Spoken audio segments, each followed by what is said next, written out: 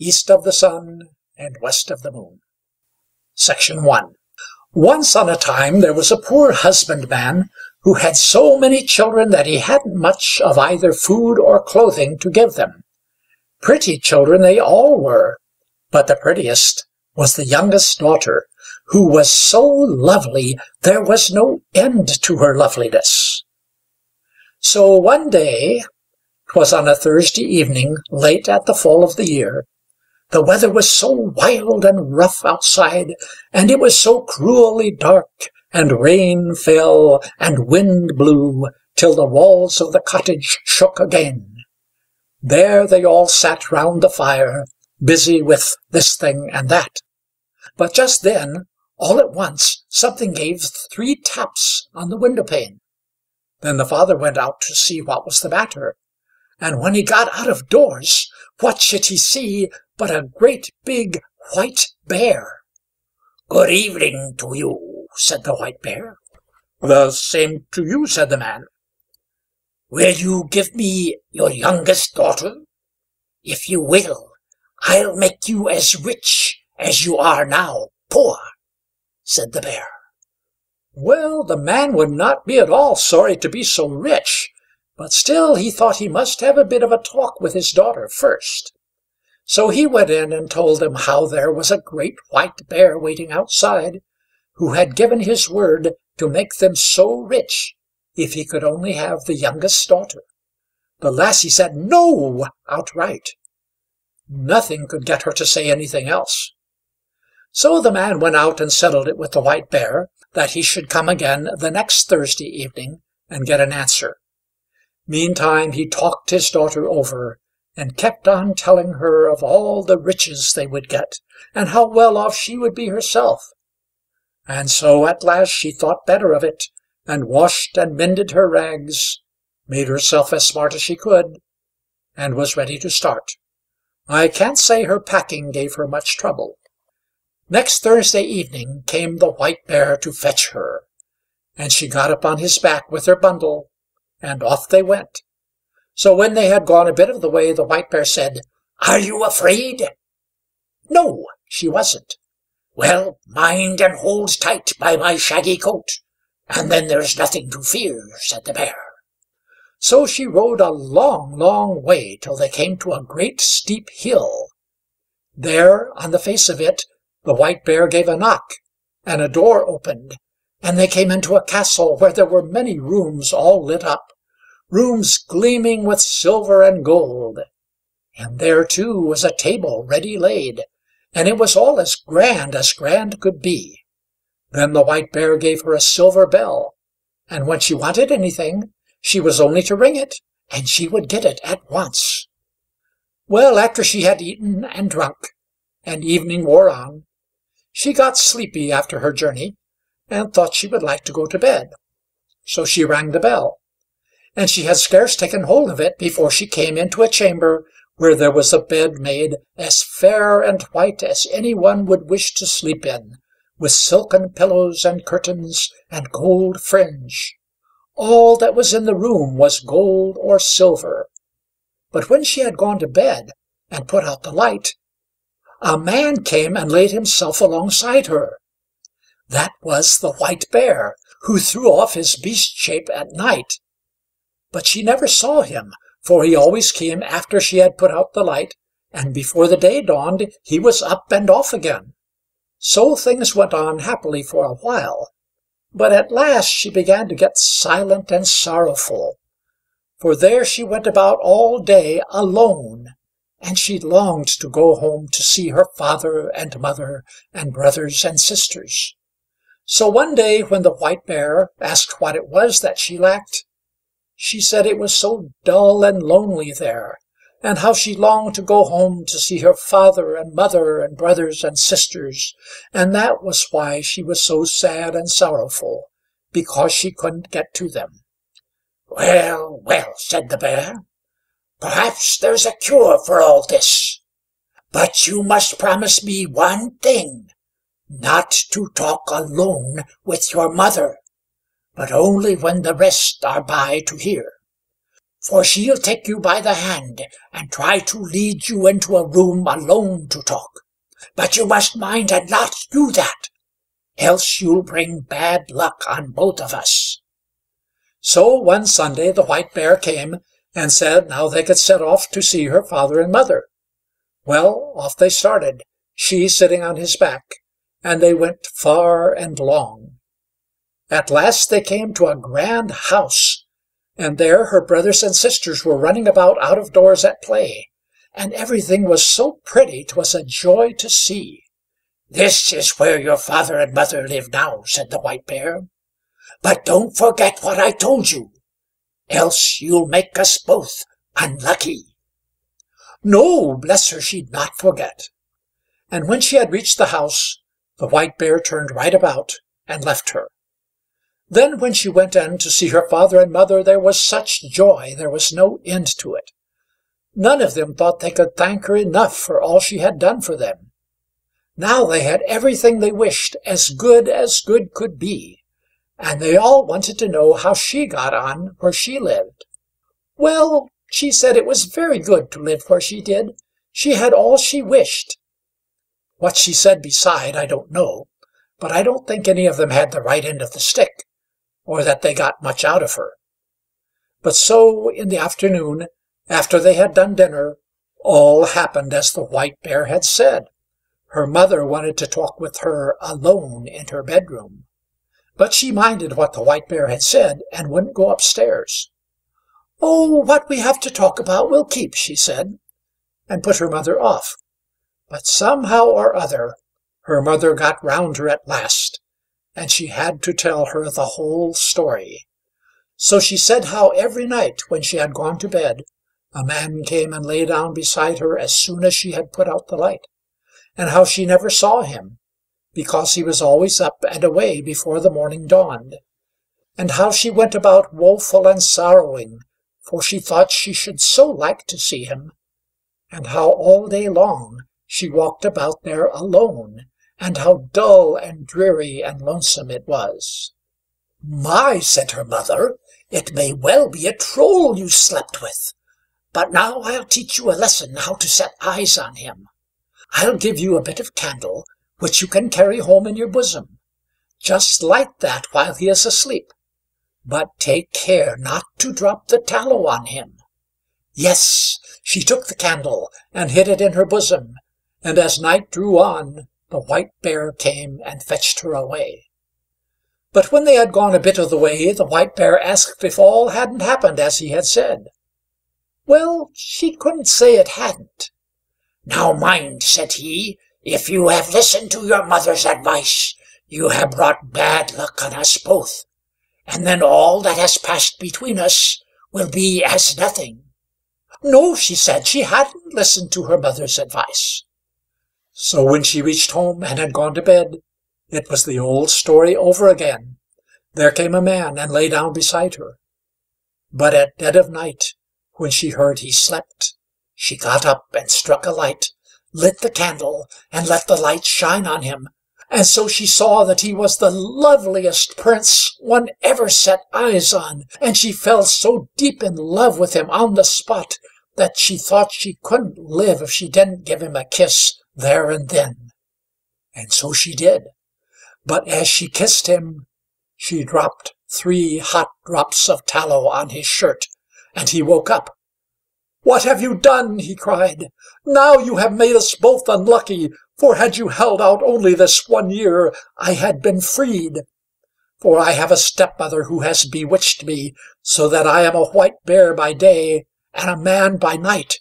But now all ties are snapped between us. Now I must set off from you to her. She lives in a castle which stands east of the sun and west of the moon.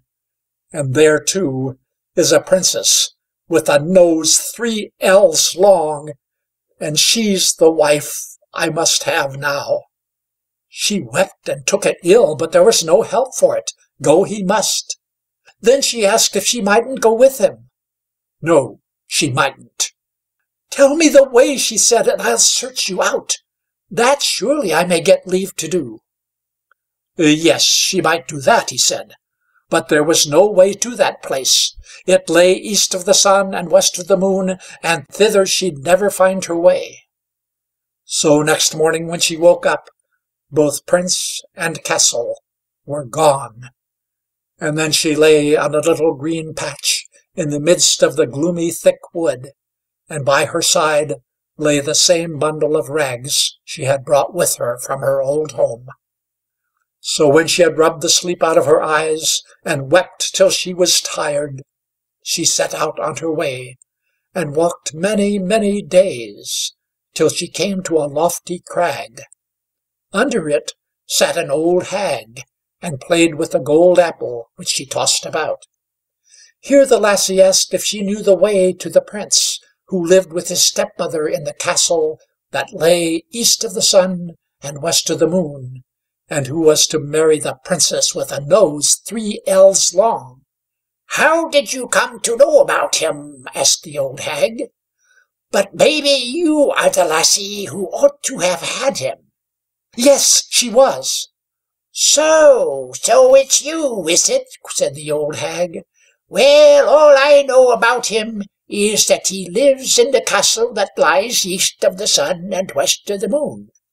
And thither you'll come, late or never. But still you may have the loan of my horse, and on him you can ride to my next neighbor. Maybe she'll be able to tell you. And when you get there, just give the horse a switch under the left ear, and beg him to be off home. And stay, this gold apple you may take with you."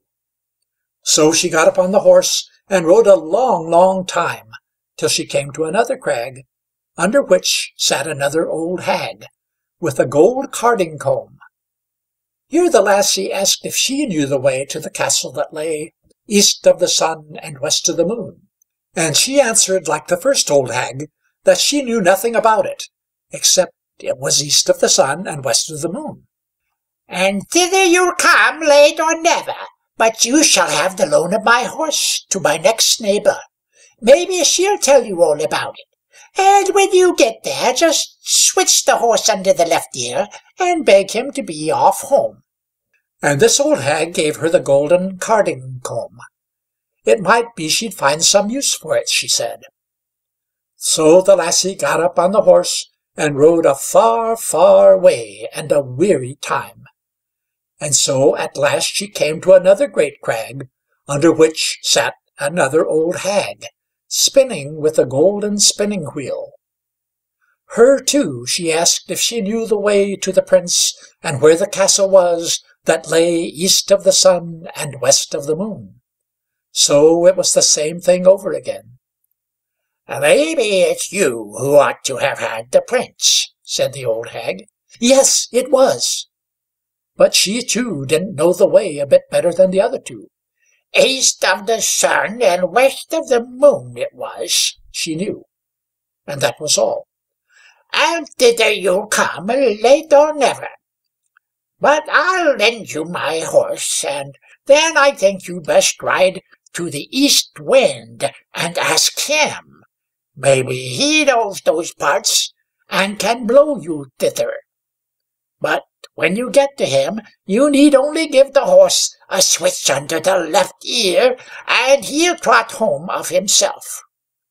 And so, too, she gave her the gold spinning wheel. "Maybe you'll find a use for it," said the old hag. Then on she rode many, many days, a weary time, before she got to the East Wind's house. But at last she did reach it, and then she asked the East Wind if he could tell her the way to the prince who dwelt east of the sun and west of the moon. Yes, the East Wind had often heard tell of it, the prince and the castle, but he couldn't tell the way, for he had never blown so far. "But if you will, I'll go with you to my brother, the West Wind. Maybe he knows, for he's much stronger. So if you will just get on my back, I'll carry you thither." Yes, she got on his back, and I should think they went briskly along. So when they got there, they went into the West Wind's house, and the East Wind said the lassie he had brought was the one who ought to have had the prince who lived in the castle east of the sun and west of the moon. And so she had set out to seek him, and how he had come with her, and would be glad to know if the West Wind knew how to get to the castle. "Nay," said the West Wind, "so far I've never blown. But if you will, I'll go with you to our brother the South Wind, for he's much stronger than either of us, and he has flapped his wings far and wide. Maybe he'll tell you. You can get on my back, and I'll carry you to him." Yes, she got on his back, and so they travelled to the South Wind, and weren't so very long on the way, I should think. When they got there, the West Wind asked him if he could tell her the way to the castle that lay east of the sun and west of the moon, for it was she who ought to have had the prince who lived there. "You don't say so. That's she, is it?" said the South Wind.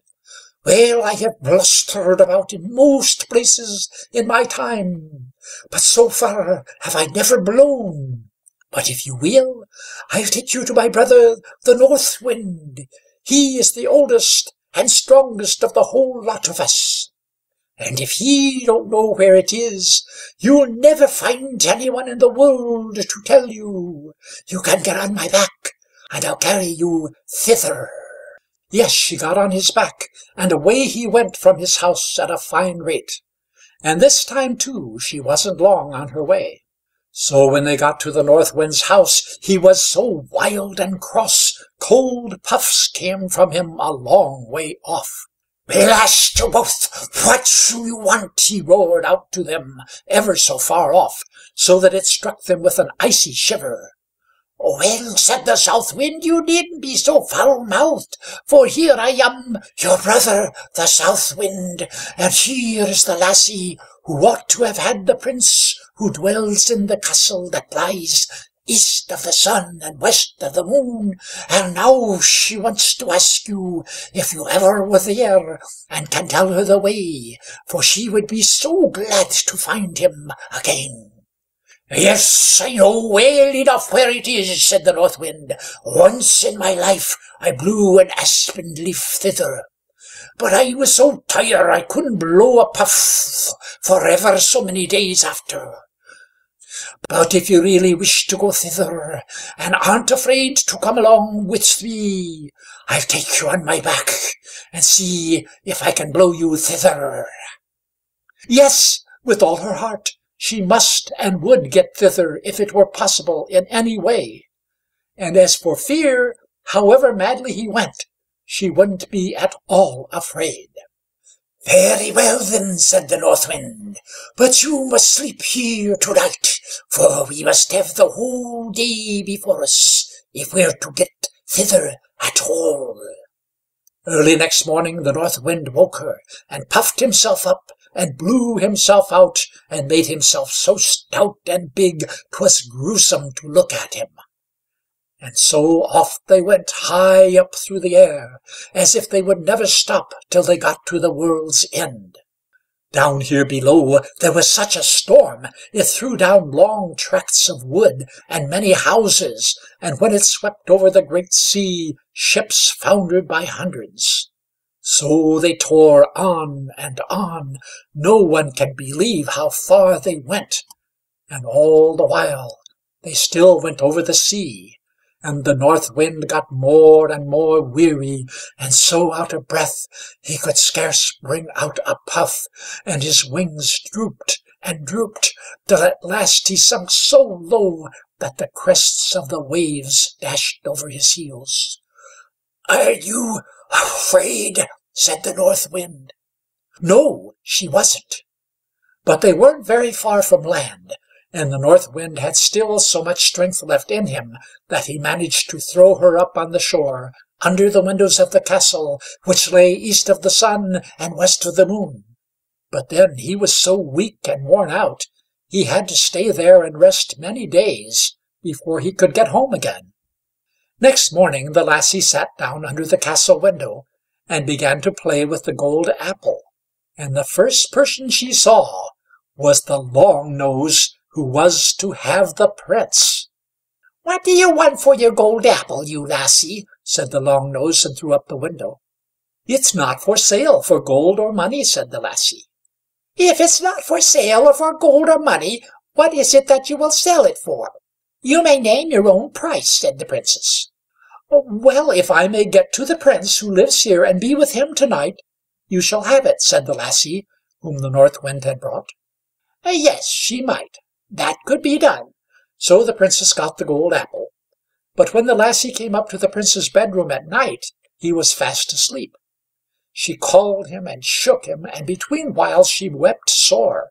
But all she could do, she couldn't wake him up. Next morning, as soon as day broke, came the Princess with the long nose, and drove her out again. So in the daytime she sat down under the castle windows, and began to card with her carding comb. And the same thing happened. The Princess asked what she wanted for it, and she said it wasn't for sale for gold or money, but if she might get leave to go up to the Prince and be with him that night, the Princess should have it. But when she went up, she found him fast asleep again, and all she called, and all she shook and wept and prayed, she couldn't get life into him. And as soon as the first gray peep of dawn came, then came the Princess with the long nose, and chased her out again. So in the daytime the lassie sat down outside under the castle window, and began to spin with her golden spinning wheel. And that, too, the Princess with the long nose wanted to have. So she threw up the window and asked what she wanted for it. The lassie said, as she had said twice before, it wasn't for sale for gold or money, but if she might go up to the Prince who was there and be with him alone that night, she might have it. Yes, she might do that, and welcome. But now you must know there were some Christian folk who had been carried off thither, and as they sat in their room, which was next the Prince, they had heard how a woman had been in there, and wept and prayed, and called to him 2 nights running, and they told that to the Prince. That evening, when the Princess came with her sleepy drink, the Prince made as if he drank, but threw it over his shoulder, for he could guess it was a sleepy drink. So when the lassie came in, she found the Prince wide awake, and then she told him the whole story, how she had come thither. "Ah," said the Prince, "you've just come in the very nick of time, for tomorrow is to be our wedding day. But now I won't have the long nose, and you are the only woman in the world who can set me free. I'll say I want to see what my wife is fit for, and beg her to wash the shirt which has the 3 spots of tallow on it. She'll say yes, for she doesn't know 'tis you who put them there, but that's a work only for Christian folk, and not for such a pack of trolls, and so I'll say that I won't have any other for my bride than the woman who can wash them out, and ask you to do it." So there was great joy and love between them all that night. But next day, when the wedding was to be, the Prince said, "First of all, I'd like to see what my bride is fit for." "Yes," said the stepmother with all her heart. "Well," said the Prince, "I've got a fine shirt which I'd like for my wedding shirt, but somehow or other it has got 3 spots of tallow on it, which I must have washed out, and I have sworn never to take any other bride than the woman who's able to do that. If she can't, she's not worth having." Well, that was no great thing, they said, so they agreed, and she with the long nose began to wash away as hard as she could, but the more she rubbed and scrubbed, the bigger the spots grew. "Ah," said the old hag, her mother, "you can't wash. Let me try." But she hadn't long taken the shirt in hand before it got far worse than ever, and with all her rubbing and wringing and scrubbing, the spots grew bigger and blacker, and the darker and uglier was the shirt. Then all the other trolls began to wash, but the longer it lasted, the blacker and uglier the shirt grew, till at last it was as black all over as if it had been up the chimney. "Ah," said the Prince, "you're none of you worth a straw. You can't wash. Why, there outside sits a beggar lassie. I'll be bound she knows how to wash better than the whole lot of you. Come in, lassie," he shouted. Well, in she came. "Can you wash this shirt clean, lassie, you?" said he. "I don't know," she said, "but I think I can." And almost before she had taken it and dipped it in the water, it was as white as driven snow, and whiter still. "Yes, you are the lassie for me," said the Prince. At that the old hag flew into such a rage she burst on the spot, and the Princess with the long nose after her, and the whole pack of Trolls after her. At least I've never heard a word about them since. As for the Prince and Princess, they set free all the poor Christian folk who had been carried off and shut up there, and they took with them all the silver and gold, and flitted away as far as they could from the castle that lay east of the sun and west of the moon. Section 2. The Blue Belt. Once on a time there was an old beggar woman who had gone out to beg. She had a little lad with her, and when she had got her bag full, she struck across the hills towards her own home. So when they had gone a bit up the hillside, they came upon a little blue belt, which lay where two paths met, and the lad asked his mother's leave to pick it up. "No," said she, "maybe there's witchcraft in it." And so with threat she forced him to follow her. But when they had gone a bit further, the lad said he must turn aside a moment out of the road, and meanwhile his mother sat down on a tree stump. But the lad was a long time gone, for as soon as he got so far into the wood that the old dame could not see him, he ran off to where the belt lay, took it up, tied it round his waist, and lo! He felt as strong as if he could lift the whole hill. When he got back, the old dame was in a great rage, and wanted to know what he had been doing all that while. "You don't care how much time you waste, and yet you know the night is drawing on, and we must cross the hill before it is dark." So on they tramped. But when they had got about halfway, the old dame grew weary, and said she must rest under a bush. "Dear mother," said the lad, "mayn't I just go up to the top of this high crag while you rest, and try if I can't see some sign of folk hereabouts?" Yes, he might do that. So when he had got to the top, he saw a light shining from the north. So he ran down and told his mother. "We must get on, mother. We are near a house, for I see a bright light shining quite close to us in the north." Then she rose and shouldered her bag and set off to see. But they hadn't gone far before there stood a steep spur on the hill right across their path. "Just as I thought," said the old dame. "Now we can't go a step farther. A pretty bed we shall have here." But the lad took the bag under one arm and his mother under the other, and ran straight up the steep crag with them. "Now, don't you see? Don't you see that we are close to a house? Don't you see that bright light?" But the old dame said those were no Christian folk, but Trolls, for she was at home in all that forest far and near, and knew there was not a living soul in it until you were well over the ridge and had come down on the other side. But they went on, and in a little while they came to a great house which was all painted red. "What's the good?" said the old dame. "We daren't go in, for here the Trolls live." "Don't say so. We must go in. There must be men where the lights shine so," said the lad. So in he went, and his mother after him. But he had scarce opened the door before she swooned away, for there she saw a great stout man at least 20 feet high sitting on the bench. "Good evening, grandfather," said the lad. "Well, here I've sat 300 years, said the man who sat on the bench, "and no one has ever come and called me grandfather before." Then the lad sat down by the man's side and began to talk to him as if they had been old friends.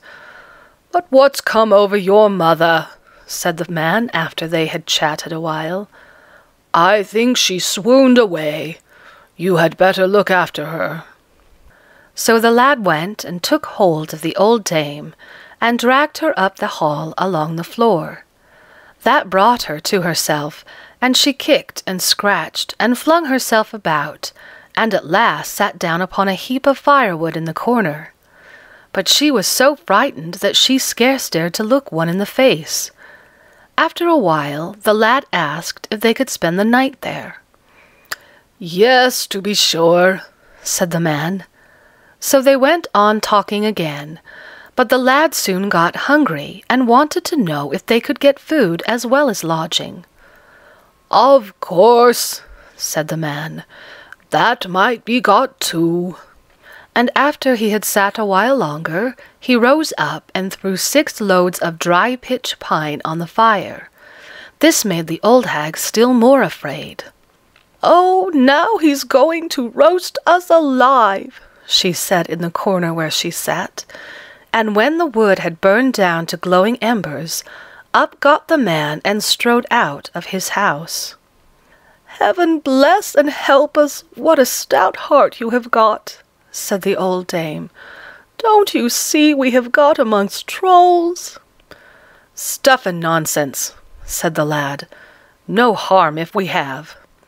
In a little while back came the man with an ox so fat and big the lad had never seen its like, and he gave it one blow with his fist under the ear, and down it fell dead on the floor. When that was done, he took it up by all the 4 legs, and laid it on the glowing embers, and turned it and twisted it about till it was burnt brown outside. After that he went to a cupboard and took out a great silver dish, and laid the ox on it. And the dish was so big that none of the ox hung over on any side. This he put on the table, and then he went down into the cellar and fetched a cask of wine, knocked out the head, and put the cask on the table, together with 2 knives which were each 6 feet long. When this was done, he bade them go and sit down to supper and eat. So they went, the lad first and the old dame after. But she began to whimper and wail, and to wonder how she should ever use such knives. But her son seized one, and began to cut slices out of the thigh of the ox, which he placed before his mother. And when they had eaten a bit, he took up the cask with both hands, and lifted it down to the floor. Then he told his mother to come and drink, but it was still so high she couldn't reach up to it. So he caught her up, and held her up to the edge of the cask while she drank. As for himself, he clambered up and hung down like a cat inside the cask while he drank. So when he had quenched his thirst, he took up the cask and put it back on the table, and thanked the man for the good meal, and told his mother to come and thank him too. And afeard though she was, she dared do nothing else but thank the man. Then the lad sat down again alongside the man and began to gossip. And after they had sat a while, the man said, "Well, I must just go and get a bit of supper too."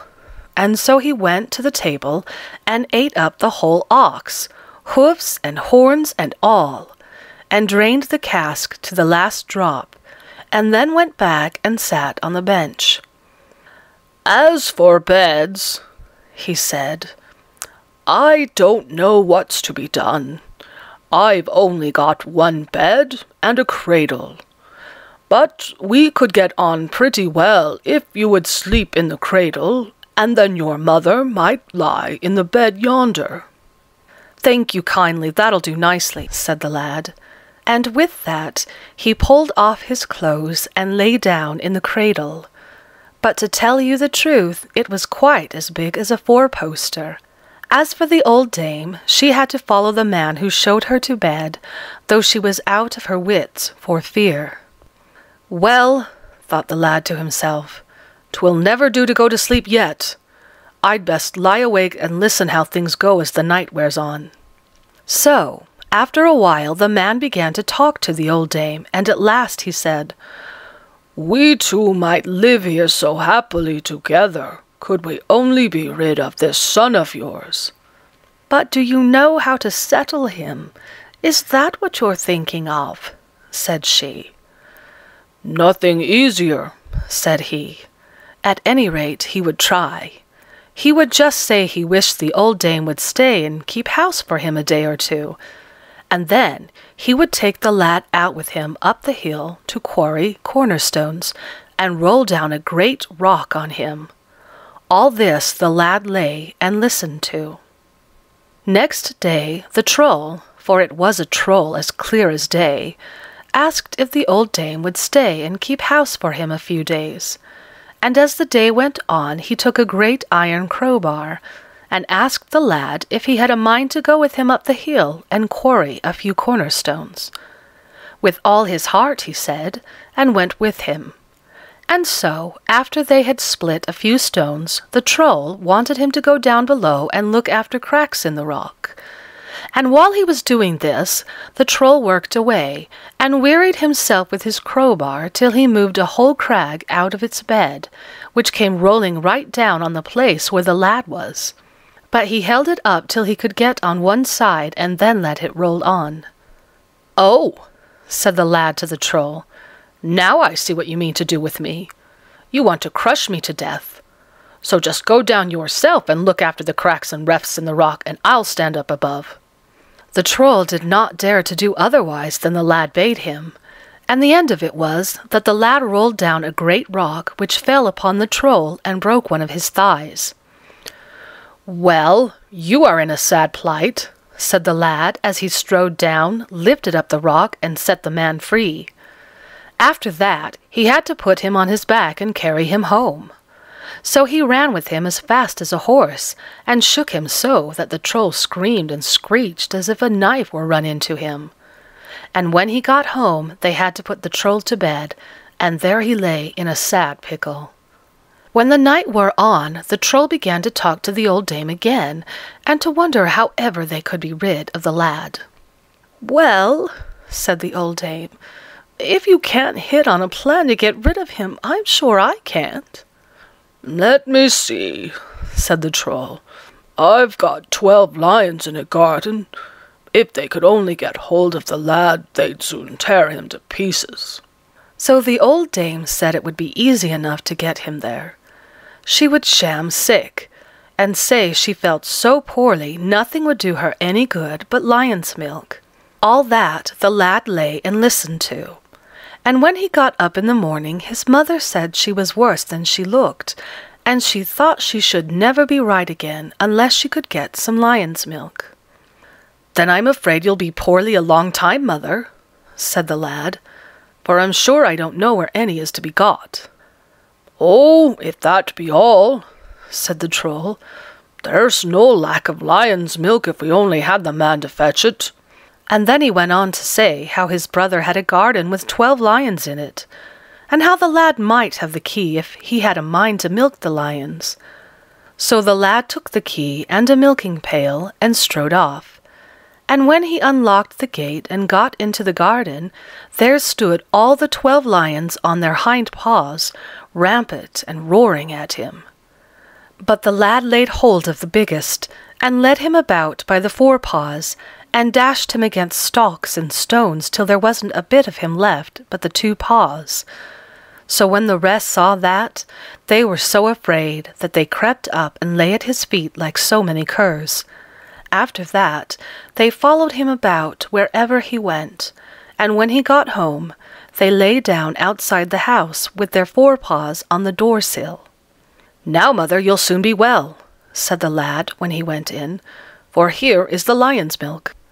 He had just milked a drop in the pail. But the troll, as he lay in bed, swore it was all a lie. He was sure the lad was not the man to milk lions. When the lad heard that, he forced the troll to get out of bed, threw open the door, and all the lions rose up and seized the troll, and at last the lad had to make them leave their hold. That night the troll began to talk to the old dame again. "I'm sure I can't tell how to put this lad out of the way. He is so awfully strong. Can't you think of some way?" "No," said the old dame. "If you can't tell, I'm sure I can't."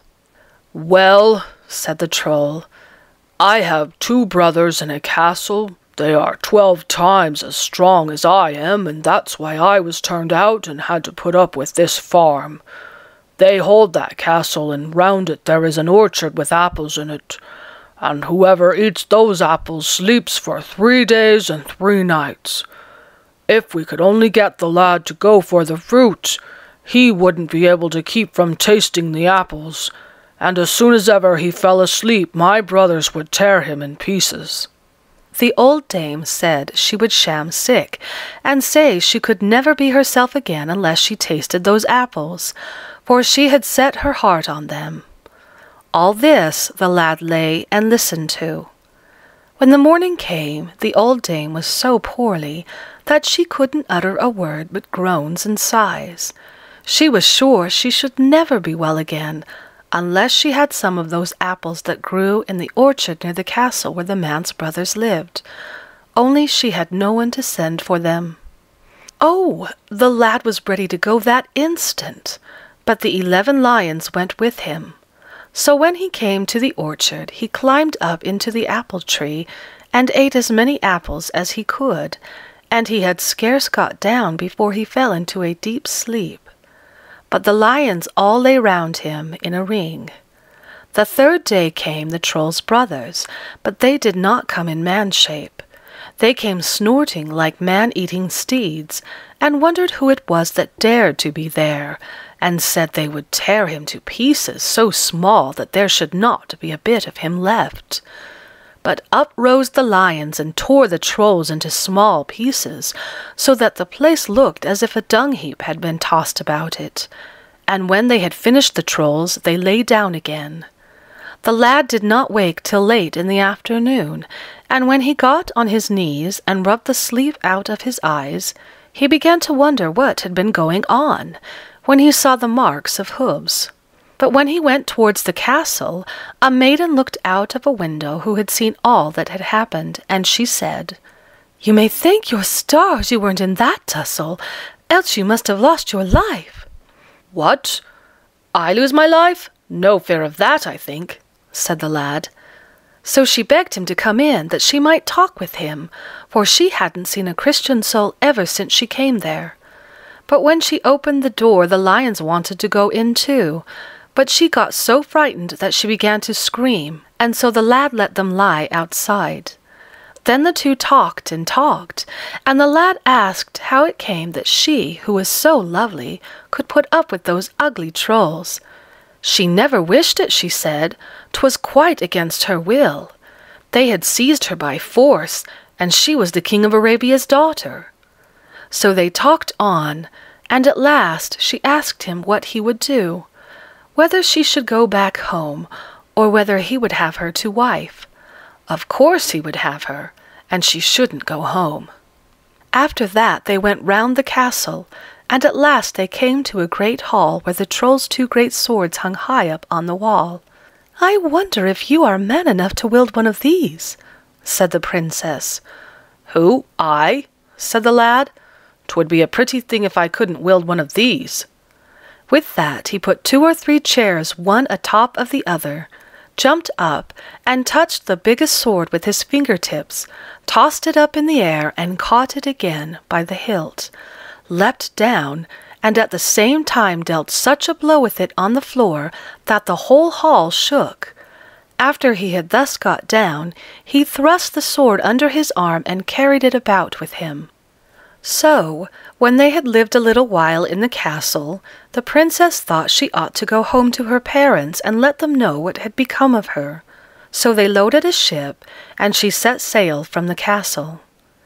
After she had gone, and the lad had wandered about a little, he called to mind that he had been sent out on an errand thither, and had come to fetch something for his mother's health, and though he said to himself, "After all, the old dame was not so bad, but she's all right by this time," still he thought he ought to go and just see how she was. So he went, and found both the man and his mother quite fresh and hearty. "What wretches you are to live in this beggarly hut," said the lad. "Come with me up to my castle, and you shall see what a fine fellow I am." Well, they were both ready to go, and on the way his mother talked to him and asked how it was he had got so strong. "If you must know, it came of that blue belt which lay on the hillside that time when you and I were out begging," said the lad. "Have you got it still?" asked she. Yes, he had. It was tied round his waist. Might she see it? Yes, she might, and with that he pulled open his waistcoat and shirt to show it to her. Then she seized it with both hands, tore it off, and twisted it round her fist. "Now," she cried, "what shall I do with such a wretch as you? I'll just give you one blow and dash your brains out." "Far too good a death for such a scamp," said the Troll.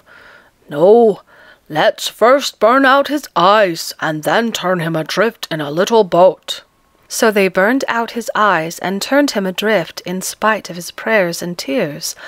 But as the boat drifted, the lion swam after, and at last they laid hold of it and dragged it ashore on an island, and placed the lad under a fir tree.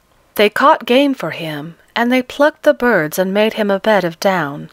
But he was forced to eat his meat raw, and he was blind.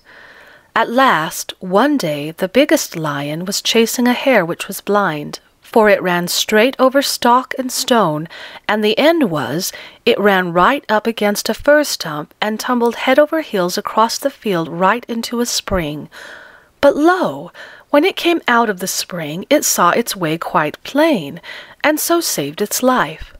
"So, thought the lion, and went and dragged the lad to the spring, and dipped him over head and ears in it. So, when he had got his sight again, he went down to the shore and made signs to the lions that they should all lie close together like a raft. Then he stood upon their backs while they swam with him to the mainland. When he had reached the shore, he went up into a birchen copse, and made the lions lie quiet. Then he stole up to the castle like a thief, to see if he couldn't lay hands on his belt. And when he got to the door, he peeped through the keyhole, and there he saw his belt hanging up over a door in the kitchen. So he crept softly in across the floor, for there was no one there. But as soon as he had got hold of the belt, he began to kick and stamp about as though he were mad. Just then his mother came rushing out. "Dear heart, my darling little boy, do give me the belt again," she said. "Thank you kindly," said he. "Now you shall have the doom you passed on me." And he fulfilled it on the spot. When the old Troll heard that, he came in and begged and prayed so prettily that he might not be smitten to death. "Well, you may live," said the lad, "but you shall undergo the same punishment you gave me." And so he burned out the Troll's eyes, and turned him adrift on the sea in a little boat, but he had no lions to follow him. Now the lad was all alone, and he went about longing and longing for the princess. At last he could bear it no longer. He must set out to seek her. His heart was so bent on having her. So he loaded 4 ships and set sail for Arabia. For some time they had fair wind and fine weather, but after that they lay wind-bound under a rocky island. So the sailors went ashore and strolled about to spend the time, and there they found a huge egg, almost as big as a little house. So they began to knock it about with large stones, but after all they couldn't crack the shell. Then the lad came up with his sword to see what all the noise was about, and when he saw the egg he thought it a trifle to crack it. So he gave it one blow, and the egg split, and out came a chicken as big as an elephant. "Now we have done wrong," said the lad. "This can cost us all our lives." And then he asked his sailors if they were men enough to sail to Arabia in 24 hours if they got a fine breeze. Yes, they were good to do that, they said. So they set sail with a fine breeze, and got to Arabia in 23 hours. As soon as they landed, the lad ordered all the sailors to go and bury themselves up to the eyes in a sandhill, so that they could barely see the ships. The lad and the captains climbed a high crag and sat down under a fir.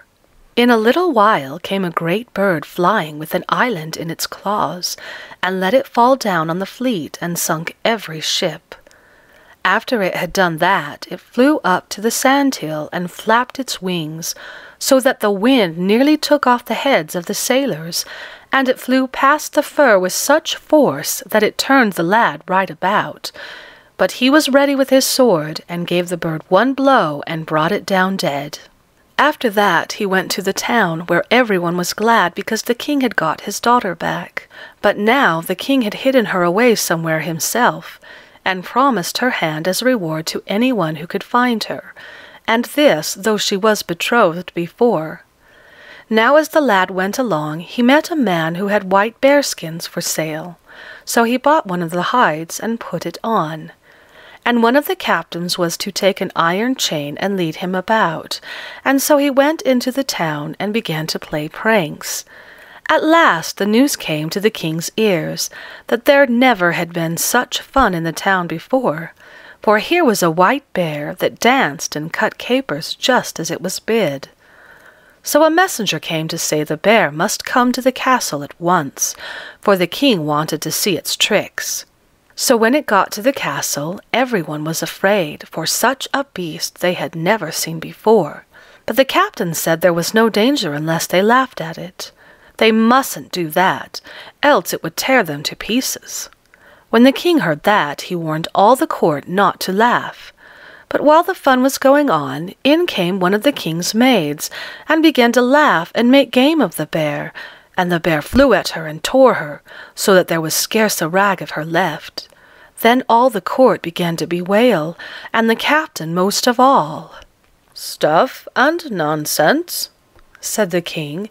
"She's only a maid. Besides, it's more my affair than yours."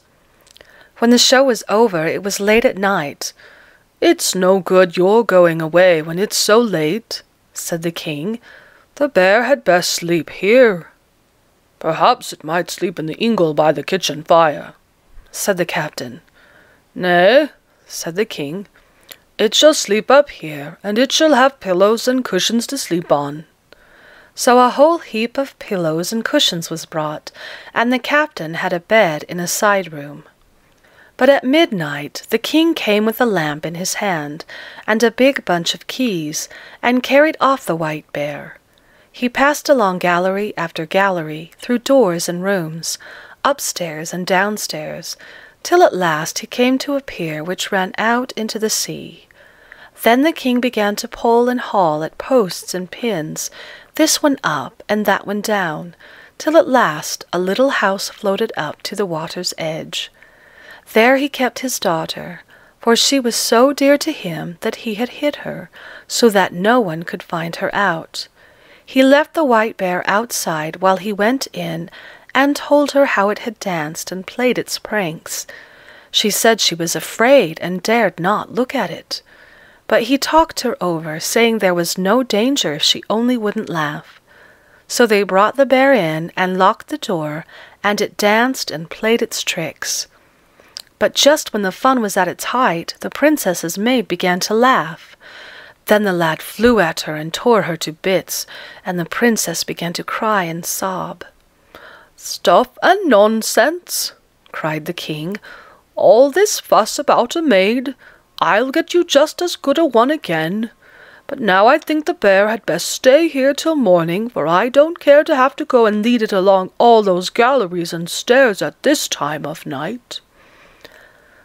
"Well," said the princess, "if it sleeps here, I'm sure I won't." Illustration: The Lad in the Bearskin and the King of Arabia's Daughter. But just then the bear curled himself up and lay down by the stove, and it was settled at last that the princess should sleep there too, with the light burning. But as soon as the king had well gone, the white bear came and begged her to undo his collar. The princess was so scared she almost swooned away. But she felt about till she found the collar, and she had scarce undone it before the bear pulled his head off. Then she knew him again, and was so glad there was no end to her joy, and she wanted to tell her father at once that her deliverer was come. But the lad would not hear of it. He would earn her once more, he said. So in the morning, when they heard the king rattling at the posts outside, the lad drew on the hide and lay down by the stove. "Well, has it lain still?" the king asked. "I should think so," said the princess. "It hasn't so much as turned or stretched itself once." When they got up to the castle again, the captain took the bear and led it away, and then the lad threw off the hide and went to a tailor and ordered clothes fit for a prince. And when they were fitted on, he went to the king and said he wanted to find the princess. "You're not the first who has wished the same thing," said the king, "but they have all lost their lives. Or if anyone who tries can't find her in 24 hours, his life is forfeited." Yes, the lad knew all that. Still, he wished to try, and if he couldn't find her, 'twas his lookout. Now in the castle there was a band that played sweet tunes, and there were fair maids to dance with, and so the lad danced away. When 12 hours were gone, the king said, "I pity you with all my heart. You're so poor a hand at seeking, you will surely lose your life." "Stuff," said the lad. "While there's life, there's hope. So long as there's breath in the body, there's no fear. We have lots of time." And so he went on dancing till there was only 1 hour left. Then he said he would begin to search. "It's no use now," said the king. "Time's up." "Light your lamp. Out with your big bunch of keys," said the lad, "and follow me whither I wish to go. There is still a whole hour left." So the lad went the same way which the king had led him the night before, and he bade the king unlock door after door, till they came down to the pier which ran out into the sea. "It's all no use, I tell you," said the king. "Time's up, and this will only lead you right out into the sea." "Still 5 minutes more," said the lad, as he pulled and pushed at the posts and pins, and the house floated up. "Now the time is up," bawled the king. "Come hither, headsman, and take off his head." "Nay, nay," said the lad. "Stop a bit, there are still 3 minutes. Out with the key, and let me get into this house." But there stood the king, and fumbled with his keys to draw out the time. At last he said he hadn't any key. "Well, if you haven't, I have," said the lad, as he gave the door such a kick that it flew to splinters inwards on the floor. At the door the princess met him, and told her father this was her deliverer, on whom her heart was set. So she had him, and this was how the beggar boy came to marry the daughter of the King of Arabia. Section 3. Prince Lindworm. Once upon a time there was a fine young king who was married to the loveliest of queens. They were exceedingly happy, all but for one thing. They had no children, and this often made them both sad, because the queen wanted a dear little child to play with, and the king wanted an heir to the kingdom. One day the queen went out for a walk by herself, and she met an ugly old woman. The old woman was just like a witch, but she was a nice kind of witch, not the cantankerous sort. She said, "Why do you look so doleful, pretty lady?" "It's no use my telling you," answered the queen. "Nobody in the world can help me." "Oh, you never know," said the old woman. "Just you let me hear what your trouble is, and maybe I can put things right." "My dear woman, how can you?" said the queen, and she told her, "The king and I have no children. That's why I am so distressed." "Well, you needn't be," said the old witch. "I can set that right in a twinkling if only you will do exactly as I tell you. Listen. Tonight, at sunset, take a little drinking cup with 2 ears, that is, handles, and put it bottom upwards on the ground in the northwest corner of your garden. Then go and lift it up tomorrow morning at sunrise, and you will find 2 roses underneath it, 1 red and 1 white. If you eat the red rose, a little boy will be born to you. If you eat the white rose, a little girl will be sent. But whatever you do, you mustn't eat both the roses, or you'll be sorry. That I warn you. Only one, remember that. "Thank you 1,000 times," said the queen. "This is good news indeed." And she wanted to give the old woman her gold ring, but the old woman wouldn't take it. So the queen went home and did as she had been told, and next morning at sunrise she stole out into the garden and lifted up the little drinking cup. She was surprised, for indeed she had hardly expected to see anything.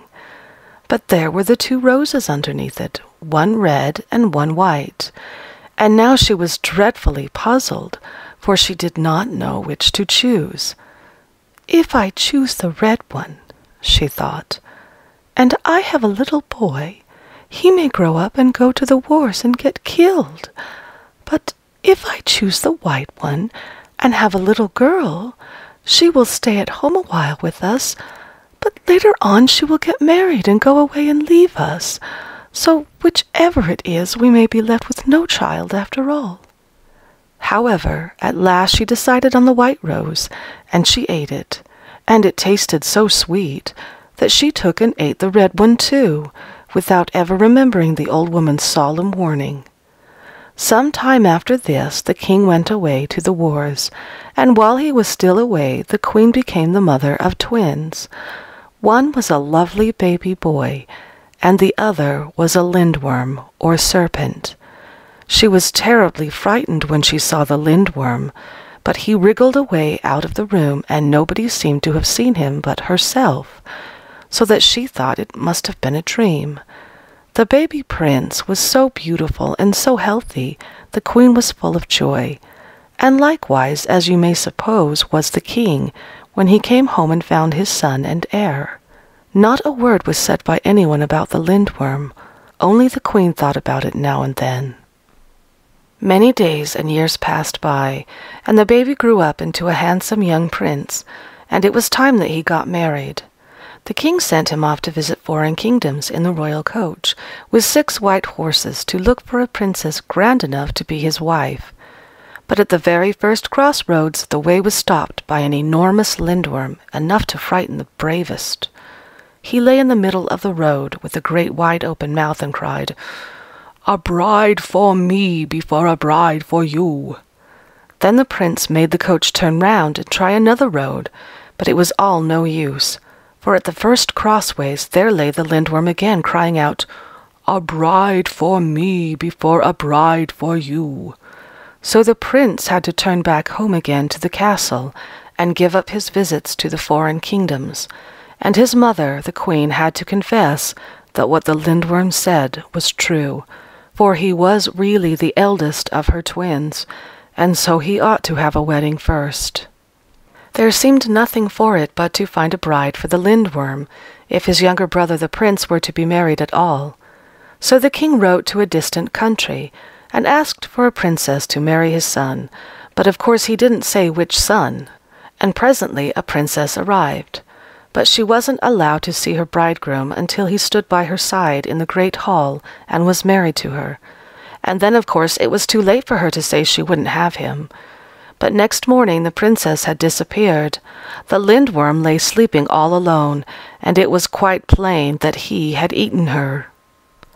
A little while after, the prince decided that he might now go journeying again in search of a princess, and off he drove in the royal chariot with the 6 white horses. But at the first crossways there lay the lindworm, crying with his great wide open mouth, "A bride for me before a bride for you." So the carriage tried another road, and the same thing happened, and they had to turn back again this time, just as formerly. And the king wrote to several foreign countries to know if anyone would marry his son. At last another princess arrived, this time from a very far distant land, and of course she was not allowed to see her future husband before the wedding took place. And then, lo and behold, it was the lindworm who stood at her side. And next morning the princess had disappeared, and the lindworm lay sleeping all alone, and it was quite clear that he had eaten her. By and by the prince started on his quest for the 3rd time, and at the first crossroads there lay the lindworm with his great wide open mouth demanding a bride as before. And the prince went straight back to the castle and told the king, "You must find another bride for my elder brother." I don't know where I am to find her," said the king. "I have already made enemies of 2 great kings who sent their daughters here as brides, and I have no notion how I can obtain a 3rd lady. People are beginning to say strange things, and I am sure no princess will dare to come." Now, down in a little cottage near a wood there lived the king's shepherd, an old man with his only daughter. And the king came one day and said to him, "Will you give me your daughter to marry my son the lindworm, and I will make you rich for the rest of your life?" "No, sir," said the shepherd, "that I cannot do. She is my only child, and I want her to take care of me when I am old. Besides, if the lindworm would not spare 2 beautiful princesses, he won't spare her either. He will just gobble her up, and she is much too good for such a fate." But the king wouldn't take no for an answer, and at last the old man had to give in. Well, when the old shepherd told his daughter that she was to be Prince Lindworm's bride, she was utterly in despair. She went out into the woods crying and wringing her hands and bewailing her hard fate, and while she wandered to and fro, an old witch-woman suddenly appeared out of a big hollow oak tree and asked her, "Why do you look so doleful, pretty lass?" The shepherd girl said, "It's no use my telling you, for nobody in the world can help me." "Oh, you never know," said the old woman. "Just you let me hear what your trouble is, and maybe I can put things right." "How can you?" said the girl. "For I am to be married to the king's eldest son, who is a lindworm. He has already married 2 beautiful princesses, and devoured them, and he will eat me too. No wonder I am distressed." "Well, you needn't be," said the witch-woman. "All that can be set right in a twinkling, if only you will do exactly as I tell you." So the girl said she would. "Listen, then," said the old woman. "After the marriage ceremony is over, and when it is time for you to retire to rest, you must ask to be dressed in 10 snow-white shifts, and you must then ask for a tub full of lye, that is, washing water prepared with wood ashes, and a tub full of fresh milk, and as many whips as a boy can carry in his arms, and have all these brought into your bedchamber.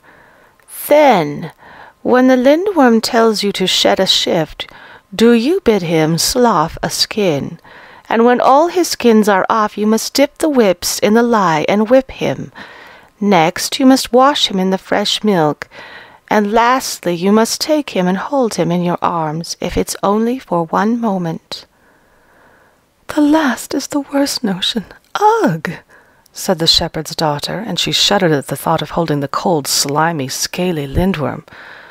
"Do just as I have said, and all will go well," said the old woman. Then she disappeared again in the oak tree. When the wedding day arrived, the girl was fetched in the royal chariot with the 6 white horses, and taken to the castle to be decked as a bride, and she asked for 10 snow-white shifts to be brought her, and the tub of lye, and the tub of milk, and as many whips as a boy could carry in his arms. The ladies and courtiers in the castle thought, of course, that this was some bit of peasant superstition, all rubbish and nonsense. But the king said, "Let her have whatever she asks for." She was then arrayed in the most wonderful robes, and looked the loveliest of brides. She was led to the hall where the wedding ceremony was to take place, and she saw the lindworm for the first time as he came in and stood by her side. So they were married, and a great wedding feast was held, a banquet fit for the son of a king. Illustration: she saw the lindworm for the first time as he came in and stood by her side. When the feast was over, the bridegroom and bride were conducted to their apartment with music and torches and a great procession. As soon as the door was shut, the lindworm turned to her and said, "Fair maiden, shed a shift." The shepherd's daughter answered him, "Prince Lindworm, slough a skin." "No one has ever dared tell me to do that before," said he. "But I command you to do it now," said she. Then he began to moan and wriggle, and in a few minutes a long snake-skin lay upon the floor beside him. The girl drew off her first shift and spread it on top of the skin. The lindworm said again to her, "Fair maiden, shed a shift." The shepherd's daughter answered him, "Prince Lindworm, slough a skin." "No one has ever dared tell me to do that before," said he. "But I command you to do it now," said she. Then with groans and moans he cast off the second skin, and she covered it with her second shift. The lindworm said for the third time, "Fair maiden, shed a shift." The shepherd's daughter answered him again, "Prince Lindworm, slough a skin." "No one has ever dared tell me to do that before," said he, and his little eyes rolled furiously. But the girl was not afraid, and once more she commanded him to do as she bade. And so this went on until 9 lindworm skins were lying on the floor, each of them covered with a snow-white shift. And there was nothing left of the lindworm but a huge thick mass, most horrible to see. Then the girl seized the whips, dipped them in the lye, and whipped him as hard as ever she could. Next she bathed him all over in the fresh milk. Lastly she dragged him onto the bed and put her arms round him, and she fell fast asleep that very moment. Next morning very early the king and the courtiers came and peeped in through the keyhole. They wanted to know what had become of the girl, but none of them dared enter the room. However, in the end, growing bolder, they opened the door a tiny bit, and there they saw the girl all fresh and rosy, and beside her lay no lindworm, but the handsomest prince that anyone could wish to see. The king ran out and fetched the queen, and after that there were such rejoicings in the castle as never were known before or since. The wedding took place all over again, much finer than the first, with festivals and banquets and merrymakings for days and weeks. No bride was ever so beloved by a king and queen as this peasant maid from the shepherd's cottage. There was no end to their love and their kindness towards her, because, by her sense and her calmness and her courage, she had saved their son, Prince Lindworm. Section 4. The Lassie and her Godmother. Once on a time a poor couple lived far, far away in a great wood. The wife was brought to bed and had a pretty girl, but they were so poor that they did not know how to get the babe christened, for they had no money to pay the parson's fees.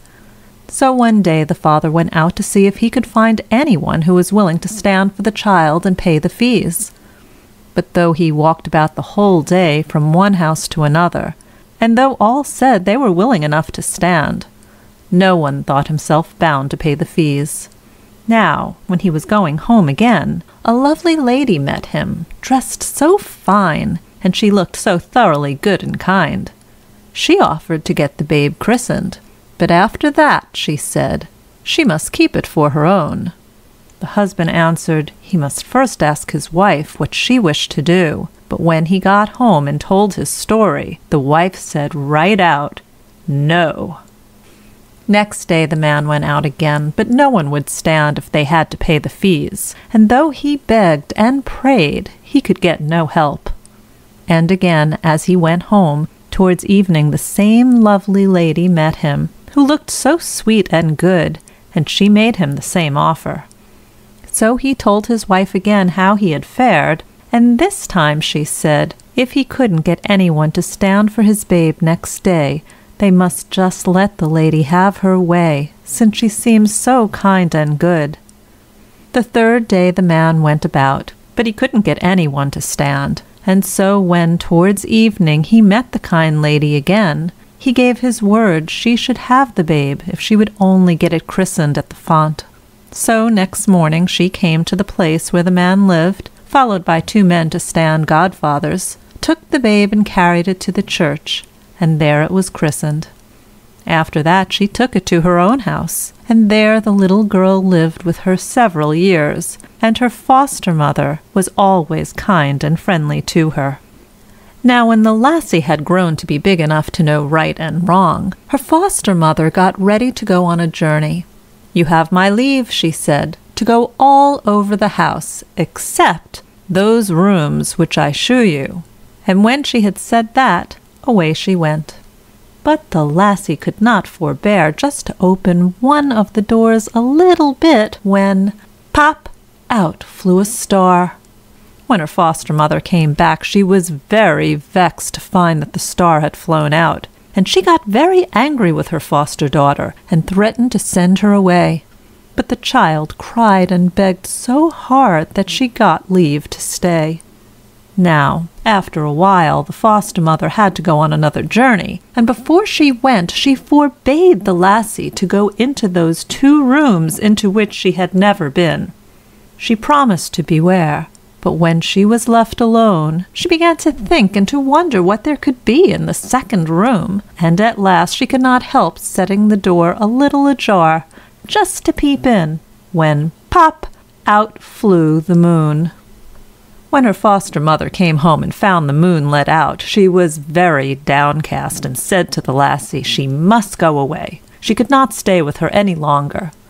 But the lassie wept so bitterly and prayed so heartily for forgiveness that this time, too, she got leave to stay.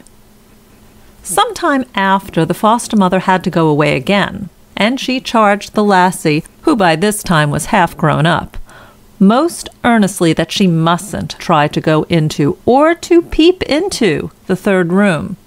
But when her foster mother had been gone some time, and the lassie was weary of walking about alone, all at once she thought, "Dear me, what fun it would be just to peep a little into that 3rd room." Then she thought she mustn't do it for her foster mother's sake. But when the bad thought came the 2nd time, she could hold out no longer. Come what might, she must and would look into the room. So she just opened the door a tiny bit, when, pop, out flew the sun. But when her foster mother came back and saw that the sun had flown away, she was cut to the heart and said, now there was no help for it. The lassie must and should go away. She couldn't hear of her staying any longer. Now the lassie cried her eyes out and begged and prayed so prettily, but it was all no good.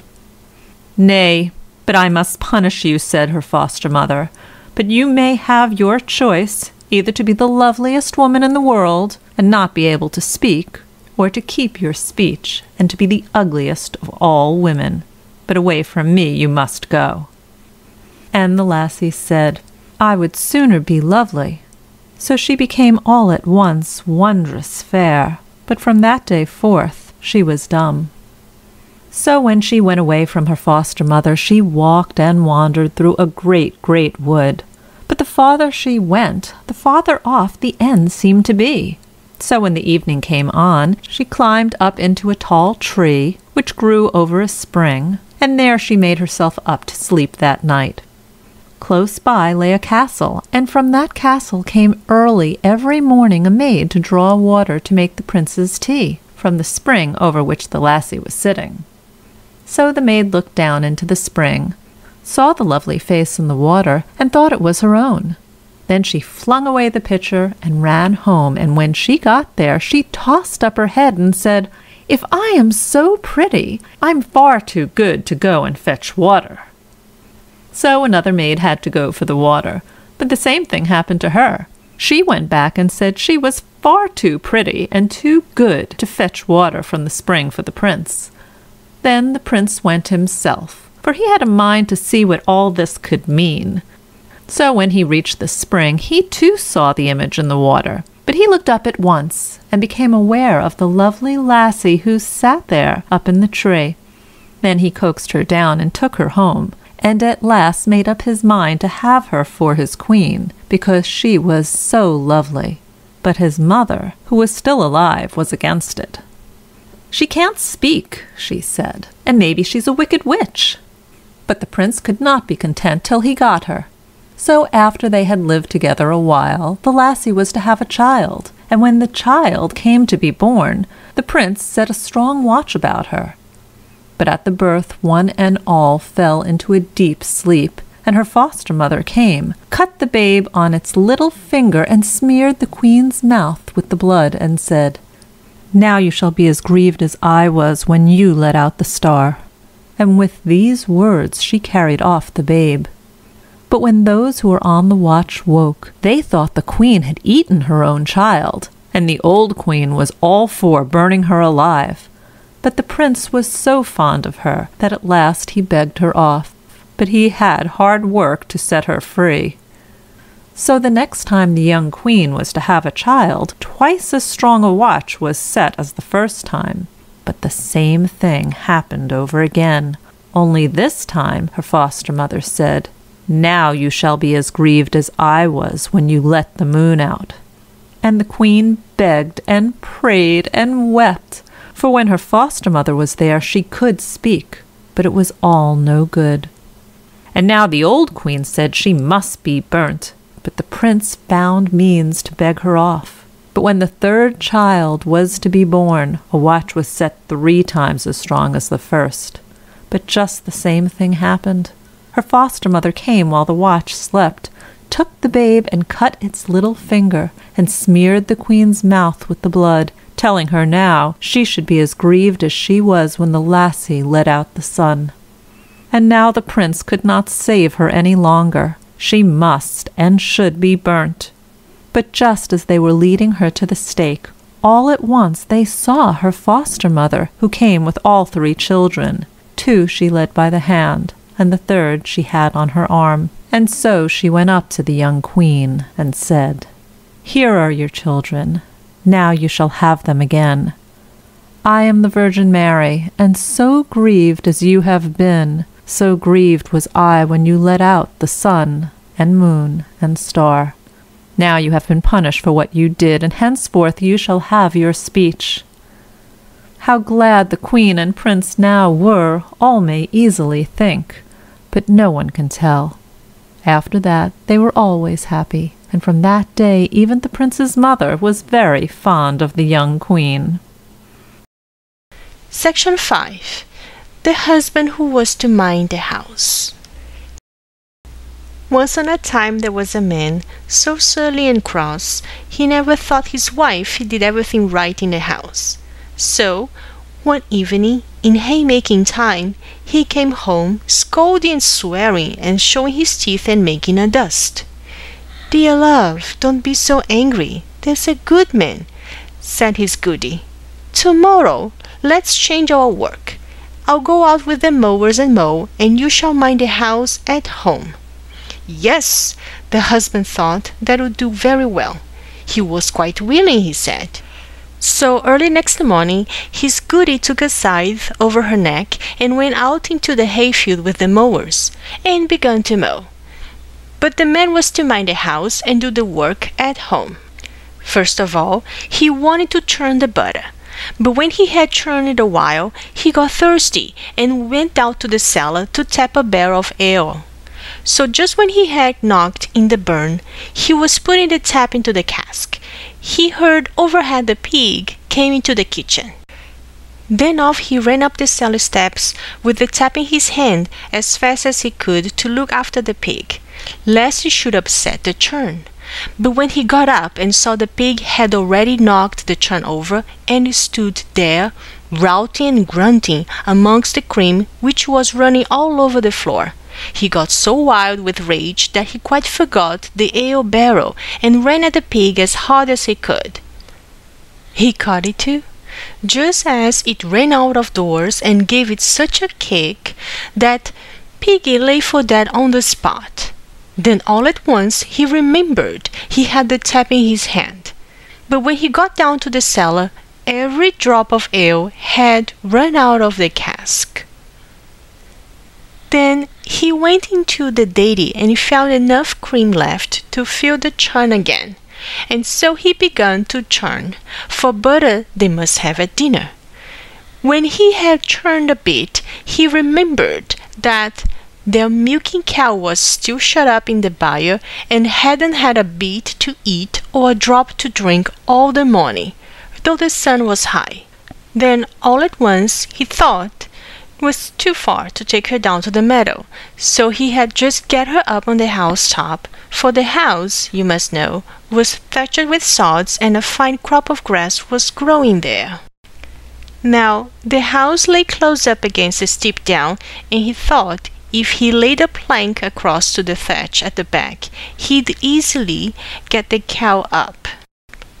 But still he couldn't leave the churn, for there was his little babe crawling about on the floor, and if I leave it, he thought, the child is safe to upset it. So he took the churn on his back and went out with it. But then he thought he'd better first water the cow before he turned her out on the thatch. So he took up a bucket to draw water out of the well. But as he stooped down at the well's brick, all the cream ran out of the churn over his shoulders and so down into the well. Now it was near dinner time, and he hadn't even got the butter yet. So he thought he'd best boil the porridge, and filled the pot with water and hung it over the fire. When he had done that, he thought the cow might perhaps fall off the thatch and break her legs or her neck. So he got up on the house to tie her up. One end of the rope he made fast to the cow's neck, and the other he slipped down the chimney and tied round his own thigh. And he had to make haste, for the water now began to boil in the pot, and he had still to grind the oatmeal. So he began to grind away, but while he was hard at it, down fell the cow off the housetop. After all, as she fell, she dragged the man up the chimney by the rope. There he stuck fast, and as for the cow, she hung halfway down the wall, swinging between heaven and earth, for she could neither get down nor up. And now the goody had waited 7 lengths and 7 breadths for her husband to come and call them home to dinner, but never a call they had. At last she thought she had waited long enough and went home. But when she got there and saw the cow hanging in such an ugly place, she ran up and cut the rope in two with her scythe. But as she did this, down came her husband out of the chimney, and so when his old dame came inside the kitchen, there she found him standing on his head in the porridge pot. The Lad Who Went to the North Wind. Once on a time, there was an old widow who had one son, and as she was poorly and weak, her son had to go up into the safe to fetch meal for cooking. But when he got outside the safe and was just going down the steps, there came the north wind, puffing and blowing, caught up the meal, and so away with it through the air. Then the lad went back into the safe for more. But when he came out again on the steps, if the north wind didn't come again and carry off the meal with a puff. And, more than that, he did so the 3rd time. At this the lad got very angry, and as he thought it hard that the north wind should behave so, he thought he'd just look him up and ask him to give up his meal. So off he went, but the way was long, and he walked and walked, but at last he came to the north wind's house. "Good day," said the lad, "and thank you for coming to see us yesterday." "Good day," answered the north wind, for his voice was loud and gruff. "And thanks for coming to see me. What do you want?" "Oh," answered the lad, "I only wish to ask you to be so good as to let me have back that meal you took from me on the safe steps, for we haven't much to live on, and if you're to go on snapping up the morsel we have, there'll be nothing for it but to starve." "I haven't got your meal," said the north wind, "but if you are in such need, I'll give you a cloth which will get you everything you want. If you only say, 'Cloth, spread yourself, and serve up all kinds of good dishes.'" With this, the lad was well content. But as the way was so long, he couldn't get home in one day, so he turned into an inn on the way. And when they were going to sit down to supper, he laid the cloth on a table, which stood in the corner, and said, "Cloth, spread yourself, and serve up all kinds of good dishes." He had scarce said so before the cloth did as it was bid, and all who stood by thought it a fine thing, but most of all the landlady. So when all were fast asleep at dead of night, she took the lad's cloth and put another in its stead, just like the one he had got from the north wind, but which couldn't so much as serve up a bit of dry bread. So when the lad woke, he took his cloth and went off with it, and that day he got home to his mother. "Now," said he, "I've been to the north wind's house, and a good fellow he is, for he gave me this cloth, and when I only say to it, 'Cloth, spread yourself, and serve up all kinds of good dishes,' I get any sort of food I please." "All very true, I dare say," said his mother, "but seeing is believing, and I shan't believe it till I see it." So the lad made haste, drew out a table, laid the cloth on it, and said, "Cloth, spread yourself, serve up all kinds of good dishes." But never a bit of dry bread did the cloth serve up. "Well," said the lad, "there's no help for it but to go to the north wind again." And away he went. So he came to where the north wind lived late in the afternoon. "Good evening," said the lad. "Good evening," said the north wind. "I want my rights for that meal of ours which you took," said the lad. "For, as for that cloth I got, it isn't worth a penny." "I've got no meal," said the north wind, "but yonder you have a ram which coins nothing but gold ducats, as soon as you say, 'Ram, ram, make money.'" So the lad thought this a fine thing, but as it was too far to get home that day, he turned in for the night to the same inn where he had slept before. Before he called for anything, he tried the truth of what the north wind had said of the ram, and found it all right. But when the landlord saw that, he thought it was a famous ram, and when the lad had fallen asleep, he took another which couldn't coin gold ducats and changed the two. Next morning, off went the lad, and when he got home to his mother, he said, "After all, the north wind is a jolly fellow, for now he has given me a ram which can coin golden ducats if only I say, 'Ram, ram, make money.'" "All very true, I dare say," said his mother, "but I shan't believe any such stuff until I see the ducats made." "Ram, ram, make money," said the lad, but if the ram made anything, it wasn't money. So the lad went back again to the north wind, and blew him up, and said the ram was worth nothing, and he must have his rights for the meal. "Well," said the north wind, "I've nothing else to give you but that old stick in the corner yonder. But it's a stick of that kind that if you say, 'Stick, stick, lay on,' it lays on till you say, 'Stick, stick, now stop.'" So, as the way was long, the lad turned in this night too to the landlord. But as he could pretty well guess how things stood as to the cloth and the ram, he lay down at once on the bench and began to snore, as if he were asleep. Now the landlord, who easily saw that the stick must be worth something, hunted up one which was like it, and when he heard the lad snore, was going to change the two. But just as the landlord was about to take it, the lad bawled out, "Stick, stick, lay on." So the stick began to beat the landlord till he jumped over chairs and tables and benches and yelled and roared, "Oh my, bid the stick be still, else it will beat me to death, and you shall have back both your cloth and your ram." When the lad thought the landlord had got enough, he said, "Stick, stick, now stop."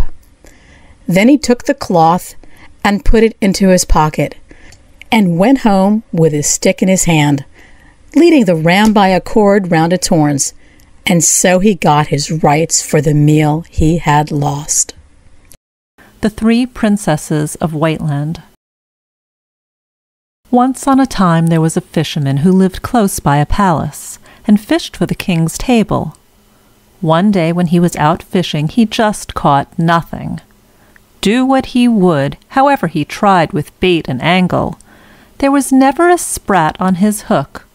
But when the day was far spent, a head bobbed up out of the water and said, "If I may have what your wife bears under her girdle, you shall catch fish enough." So the man answered boldly, "Yes," for he did not know that his wife was going to have a child. After that, as was like enough, he caught plenty of fish of all kinds. But when he got home at night and told his story, how he had got all that fish, his wife fell a-weeping and moaning, and was beside herself for the promise which her husband had made. For she said, "I bear a babe under my girdle." Well, the story soon spread and came up to the castle, and when the king heard the woman's grief and its cause, he sent down to say he would take care of the child, and see if he couldn't save it. So the months went on, and when her time came, the fisher's wife had a boy. So the king took it at once, and brought it up as his own son, until the lad grew up. Then he begged leave one day to go out fishing with his father. He had such a mind to go, he said. At first the king wouldn't hear of it, but at last the lad had his way, and went. So he and his father were out the whole day, and all went right and well till they landed at night. Then the lad remembered he had left his handkerchief, and went to look for it. But as soon as ever he got into the boat, it began to move off with him at such speed that the water roared under the bow, and all the lad could do in rowing against it with the oars was no use. So he went and went the whole night, and at last he came to a white strand far, far away. There he went ashore, and when he had walked about a bit, an old man met him, with a long white beard. "What's the name of this land?" asked the lad. "White Land," said the man, who went on to ask the lad whence he came, and what he was going to do. So the lad told him all. "Aye, aye," said the man. "Now, when you have walked a little farther along the strand here, you'll come to 3 princesses, whom you will see standing in the earth up to their necks, with only their heads out. Then the first, she is the eldest, will call you and beg you so prettily to come and help her, and the second will do the same. To neither of these shall you go. Make haste past them, as if you neither saw nor heard anything. But the third you shall go to, and do what she asks. If you do this, you'll have good luck. That's all." When the lad came to the first princess, she called out to him and begged him so prettily to come to her. But he passed on as though he saw her not. In the same way he passed by the second, but to the third he went straight up. "If you do what I bid you," she said, "you may have which of us you please." Yes, he was willing enough. So she told him how 3 trolls had set them down in the earth there, but before they had lived up in the castle among the trees. "Now," she said, "you must go into that castle and let the trolls whip you each one night for each of us. If you can bear that, you'll set us free." Well, the lad said he was ready to try. "When you go in," the princess went on to say, "you'll see 2 lions standing at the gate, but if you'll only go right in the middle between them, they'll do you no harm. Then go straight on into a little dark room and make your bed. Then the troll will come to whip you. But if you take the flask which hangs on the wall and rub yourself with the ointment that is in it, wherever his lash falls, you'll be as sound as ever. Then grasp the sword that hangs by the side of the flask and strike the troll dead." Yes, he did as the princess told him. He passed in the midst between the lions, as if he hadn't seen them, and went straight into the little room, and there he lay down to sleep. The first night there came a troll with 3 heads and 3 rods, and whipped the lad soundly, but he stood it till the troll was done. Then he took the flask and rubbed himself, and grasped the sword, and slew the troll. So when he went out the next morning, the princesses stood out of the earth up to their waists. The next night 'twas the same story over again, only this time the troll had 6 heads and 6 rods, and he whipped him far worse than the first. But when he went out the next morning, the princesses stood out of the earth as far as the knee. The third night there came a troll that had 9 heads and 9 rods, and he whipped and flogged the lad so long that he fainted away. Then the troll took him up and dashed him against the wall. But the shock brought down the flask, which fell on the lad, burst and spilt the ointment all over him, and so he became as strong and sound as ever again. Then he wasn't slow. He grasped the sword and slew the troll. And next morning, when he went out of the castle, the princesses stood before him with all their bodies out of the earth. So he took the youngest for his queen, and lived well and happily with her for some time. At last he began to long to go home for a little to see his parents. His queen did not like this, but at last his heart was so set on it, and he longed and longed so much, there was no holding him back. So she said, "One thing you must promise me, this, only to do what your father begs you to do, and not what your mother wishes." And that he promised. Then she gave him a ring, which was of that kind that anyone who wore it might wish 2 wishes. So he wished himself home, and when he got home his parents could not wonder enough what a grand man their son had become. Now when he had been at home some days, his mother wished him to go up to the palace and show the king what a fine fellow he had come to be. But his father said, "No, don't let him do that. If he does, we shan't have any more joy of him this time." But it was no good. The mother begged and prayed so long that at last he went. So when he got up to the palace, he was far braver, both in clothes and array, than the other king, who didn't quite like this, and at last he said, "All very fine, but here you can see my queen, what like she is, but I can't see yours. That I can't. Do you know, I scarce think she's so good-looking as mine." "Would to heaven," said the young king, "she were standing here, then you'd see what she was like." And that instant there she stood before them. But she was very woeful, and said to him, "Why did you not mind what I told you, and why did you not listen to what your father said? Now I must away home, and as for you, you have had both your wishes." With that she knitted a ring among his hair with her name on it, and wished herself home, and was off. Then the young king was cut to the heart, and went day out, day in, thinking and thinking how he should get back to his queen. "I'll just try," he thought, "if I can't learn where White Land lies." And so he went out into the world to ask. So when he had gone a good way, he came to a high hill, and there he met one who was lord over all the beasts of the wood, for they all came home to him when he blew his horn. So the king asked if he knew where White Land was. "No, I don't," he said, "but I'll ask my beasts." Then he blew his horn and called them, and asked if any of them knew where White Land lay. But there was no beast that knew. So the man gave him a pair of snowshoes. "When you get on these," he said, "you'll come to my brother, who lives hundreds of miles off. He is lord over all the birds of the air. Ask him. When you reach his house, just turn the shoes so that the toes point this way, and they'll come home of themselves." So when the king reached the house, he turned the shoes as the lord of the beasts had said, and away they went home of themselves. So he asked again after White Land, and the man called all the birds with a blast of his horn, and asked if any of them knew where White Land lay. But none of the birds knew. Now long, long after the rest of the birds came an old eagle, which had been away 10 round years, but he couldn't tell any more than the rest. "Well, well," said the man, "I'll lend you a pair of snowshoes, and when you get them on, they'll carry you to my brother who lives hundreds of miles off. He's lord of all the fish in the sea. You'd better ask him, but don't forget to turn the toes of the shoes this way."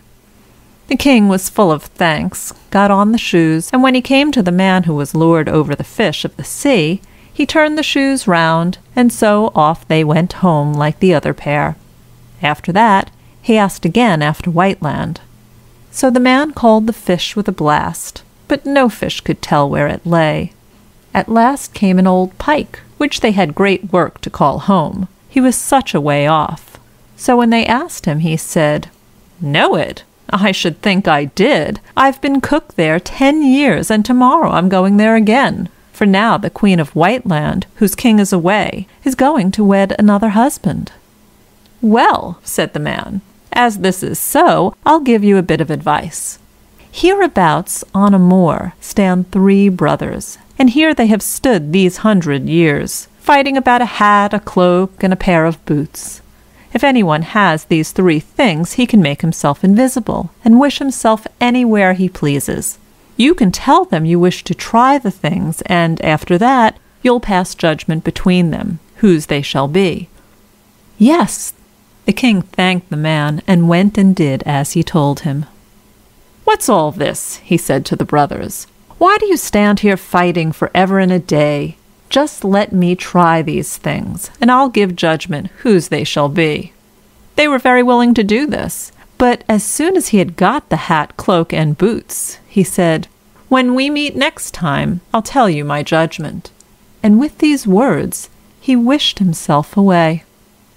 So as he went along up in the air, he came up with the north wind. "Whither away?" roared the north wind.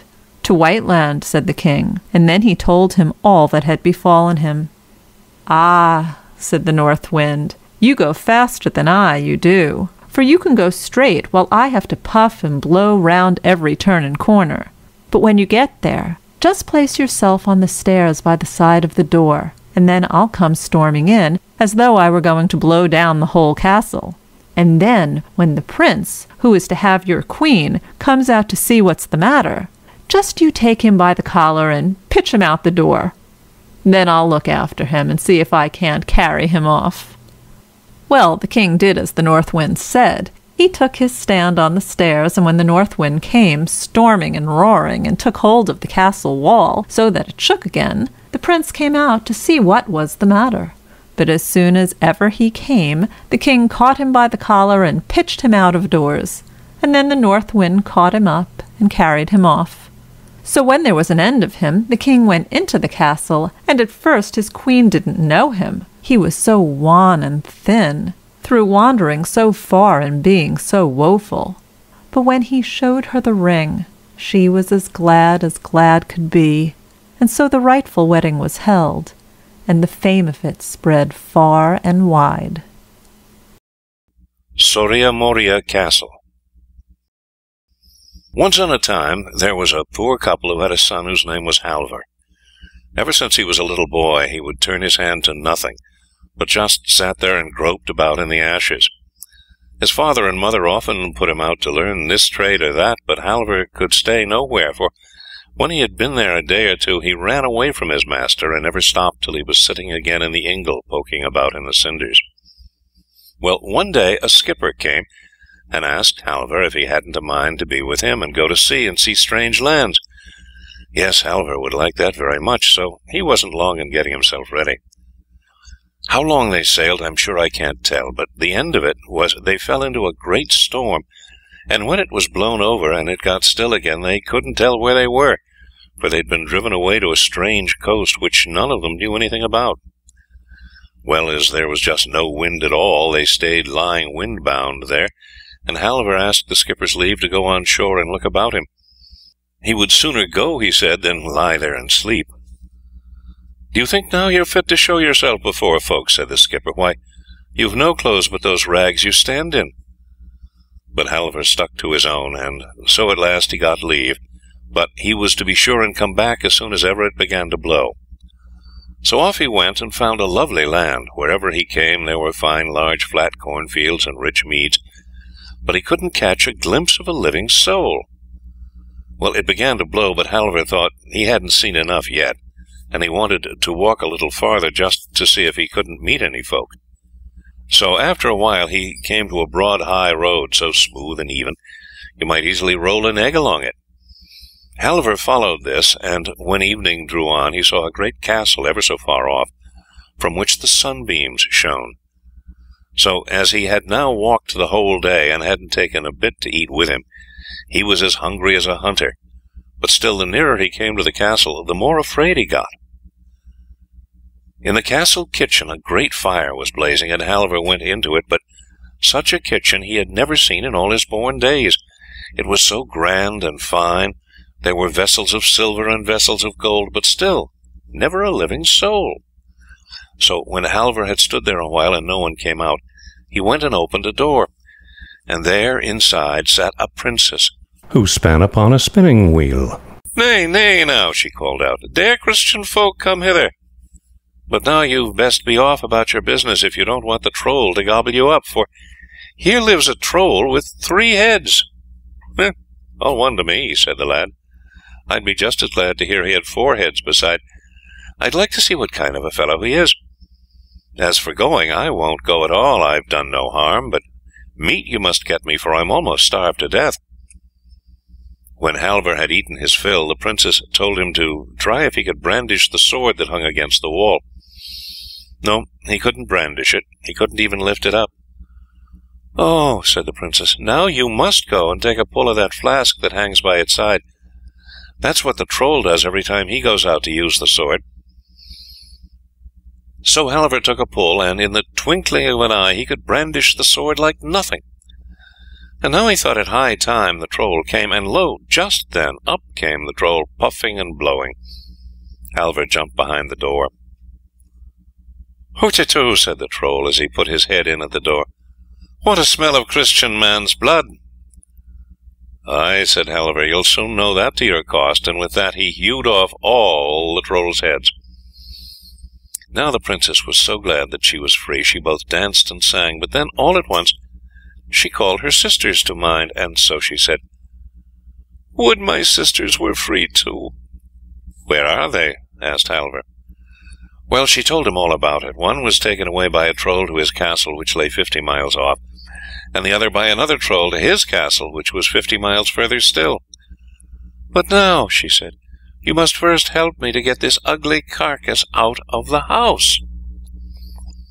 Yes, Halvor was so strong he swept everything away and made it all clean and tidy in no time.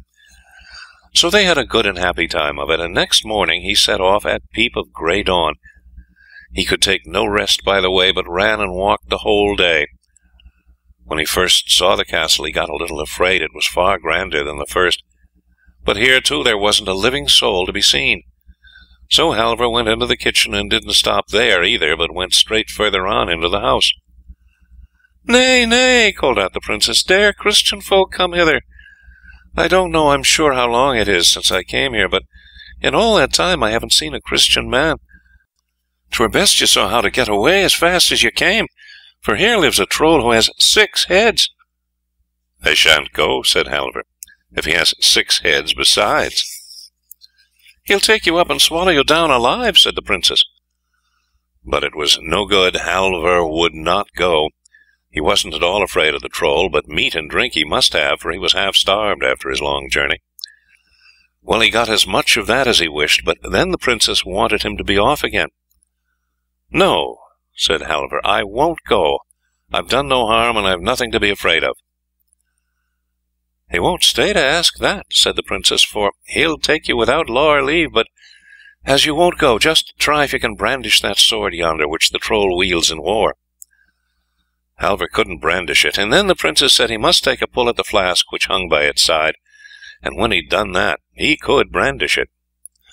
Just then back came the troll, and he was both stout and big, so that he had to go sideways to get through the door.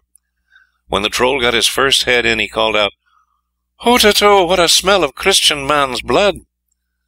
But that very moment Halvor hewed off his first head, and so on all the rest as they popped in.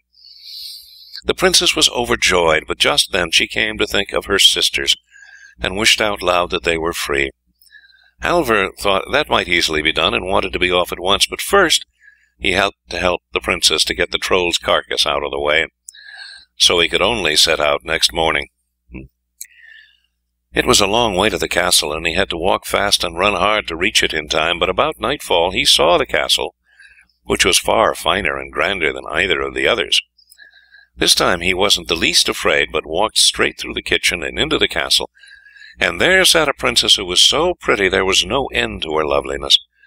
She, too, like the others, told him that there hadn't been a Christian folk there ever since she came thither, and bade him go away again, else the Troll would swallow him alive. And do you know, she said, he has 9 heads. Aye, aye, said Halvor. If he had 9 other heads, and 9 other heads still, I won't go away. And so he stood fast before the stove. The Princess kept on begging him so prettily to go away, lest the Troll should gobble him up, but Halvor said, let him come as soon as he likes. So she gave him the Troll's sword, and bade him take a pull at the flask, that he might be able to brandish and wield it. Just then back came the Troll, puffing and blowing and tearing along. He was far bigger and stouter than the other 2, and he, too, had to go on one side to get through the door. So when he got his first head in, he said, as the others had said, "Ho-ta-to, what a smell of Christian man's blood!" Well, that very moment Halvor hewed off the first head, and then all the rest.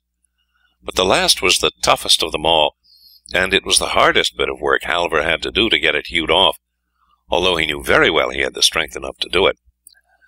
So all the princesses came together to that castle, which was called Soria Moria Castle, and they were glad and happy as they had never been in all their lives before.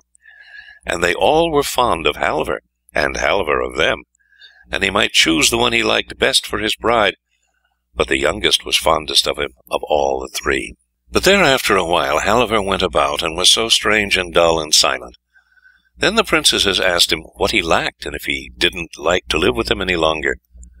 Oh, yes, he did, for they had enough and to spare, and he was well off in every way, but still, somehow or other, he did so long to go home, for his father and mother were alive, and them he had such a great wish to see. Well, they thought, that might be done easily enough. You shall go thither and come back hither safe and unscathed, if you'll only follow our advice, said the princesses. Yes, he'd be sure to mind all they said. So they dressed him up till he was as grand as a king's son, and then they set a ring on his finger, and that was such a ring he could wish himself thither and hither with it, but they told him to be sure and not take it off, and not to name their names, for there would be an end of all his bravery, and he'd never see them more. If I only stood at home, I'd be glad, said Halvor, and it was done as he had wished. Then stood Halvor at his father's cottage door before he knew the word about it. Now it was about dusk at even, and so, when they saw such a grand stately lord walk in, the old couple got so afraid they began to bow and scrape. Then Halvor asked if he couldn't stay there and have a lodging there that night. No, that he couldn't. We can't do it at all, they said. For we haven't this thing or that thing which such a lord is used to have. 'Twere best your lordship went up to the farm no long way off, for you can see the chimneys, and there they have lots of everything. Halvor wouldn't hear of it. He wanted to stop, but the old couple stuck to their own, that he had better go to the farmer's, that there he would get both meat and drink. As for them, they hadn't even a chair to offer him to sit down on. No, said Halvor, I won't go up there till tomorrow early, but let me just stay here tonight. Worst come to the worst, I can sit in the chimney corner. Well, they couldn't say anything against that. So Halvor sat down by the ingle and began to poke about in the ashes, just as he used to do when he lay at home in the old days, and he stretched his lazy bones. Well, they chatted and talked about many things, and they told Halvor about this thing and that, and so he asked them if they'd never had any children.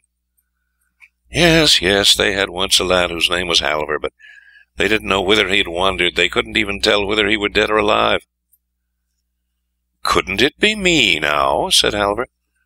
Well, let me see. I could tell him well enough, said the old wife, and rose up. Our Halvor was so lazy and dull he never did a thing, and besides, he was so ragged that one tatter took hold of the next tatter on him. No, there never was the making of such a fine fellow in him as you are, master.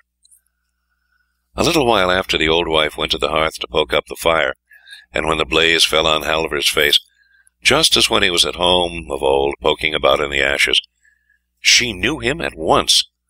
Ah, but it is you after all, Halvor, she cried. And then there was such joy for the old couple there was no end to it. And he was forced to tell how he had fared, and the old dame was so fond and proud of him. Nothing would do but he must go up at once to the farmer's and show himself to the lassies, who'd always looked down on him.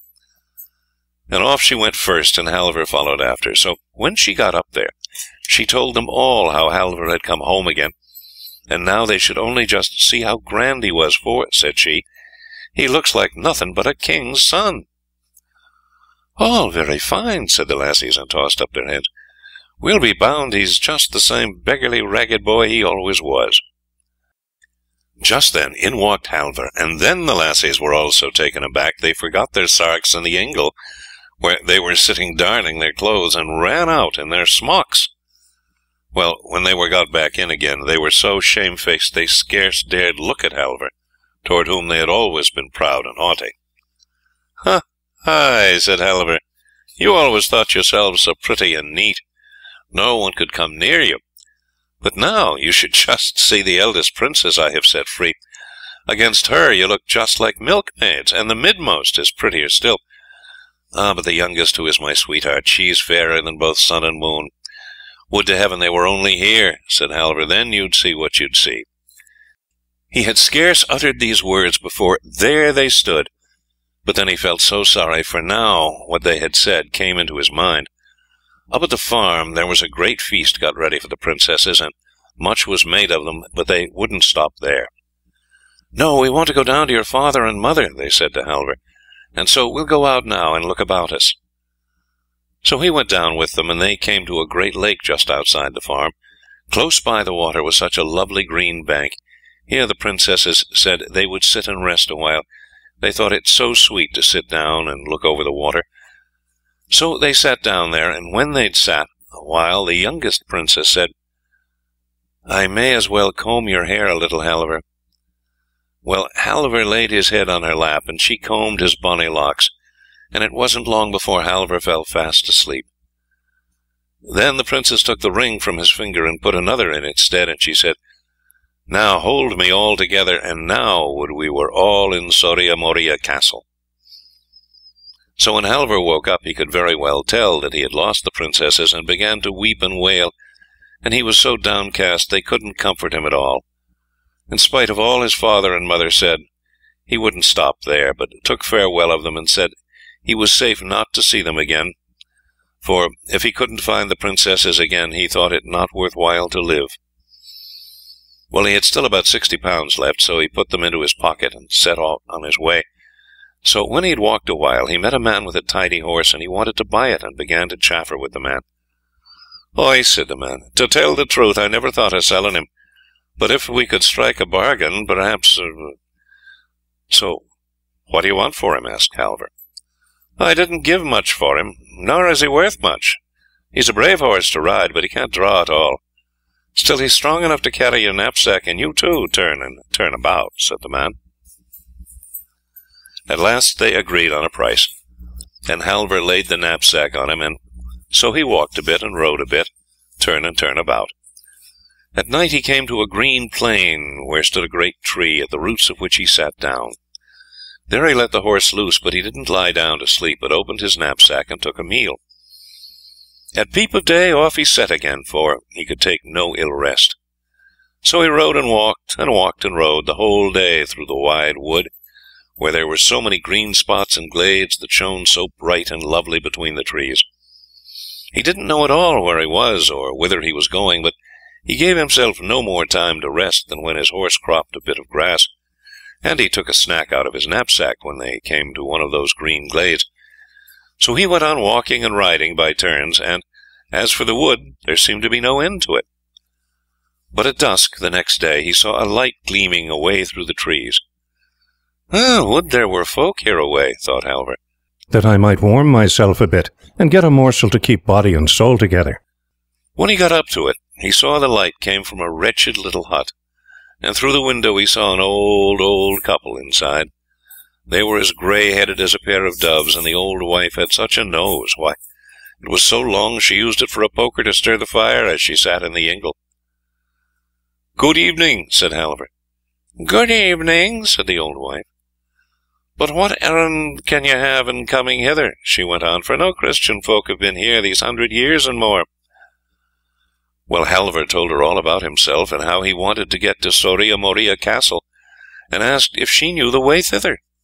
"No," said the old wife, "that I don't. But see now, here comes the moon. I'll ask her, she'll know all about it, but doesn't she shine on everything? So when the moon stood clear and bright over the treetops, the old wife went out. Thou moon, she screamed, canst thou tell me the way to Soria Moria Castle? No, said the moon, that I can't, for the last time I shone there a cloud stood before me. Wait a bit still, said the old wife to Halvor. By and by comes the west wind. He's sure to know it, for he puffs and blows round every corner. Nay, nay, said the old wife when she went out again. You don't mean to say you've got a horse, too? Just turn the poor beastie loose in our town, and don't let him stand there and starve to death at the door. But won't you swap him away to me? We got an old pair of boots here with which you can take 20 miles at each stride. Those you shall have for your horse, and so you'll get all the sooner to Soria Moria Castle.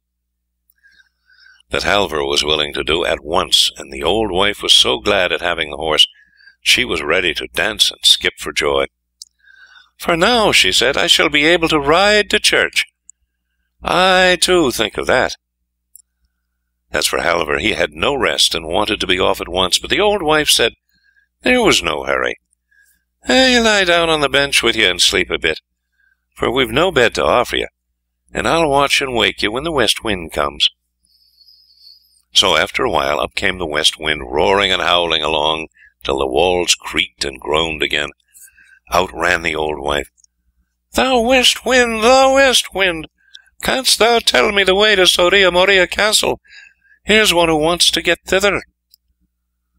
Yes, I know it very well, said the west wind, and now I'm just off thither to dry clothes for the wedding that's to be. If he's swift of foot, he can go along with me. Out ran Halvor.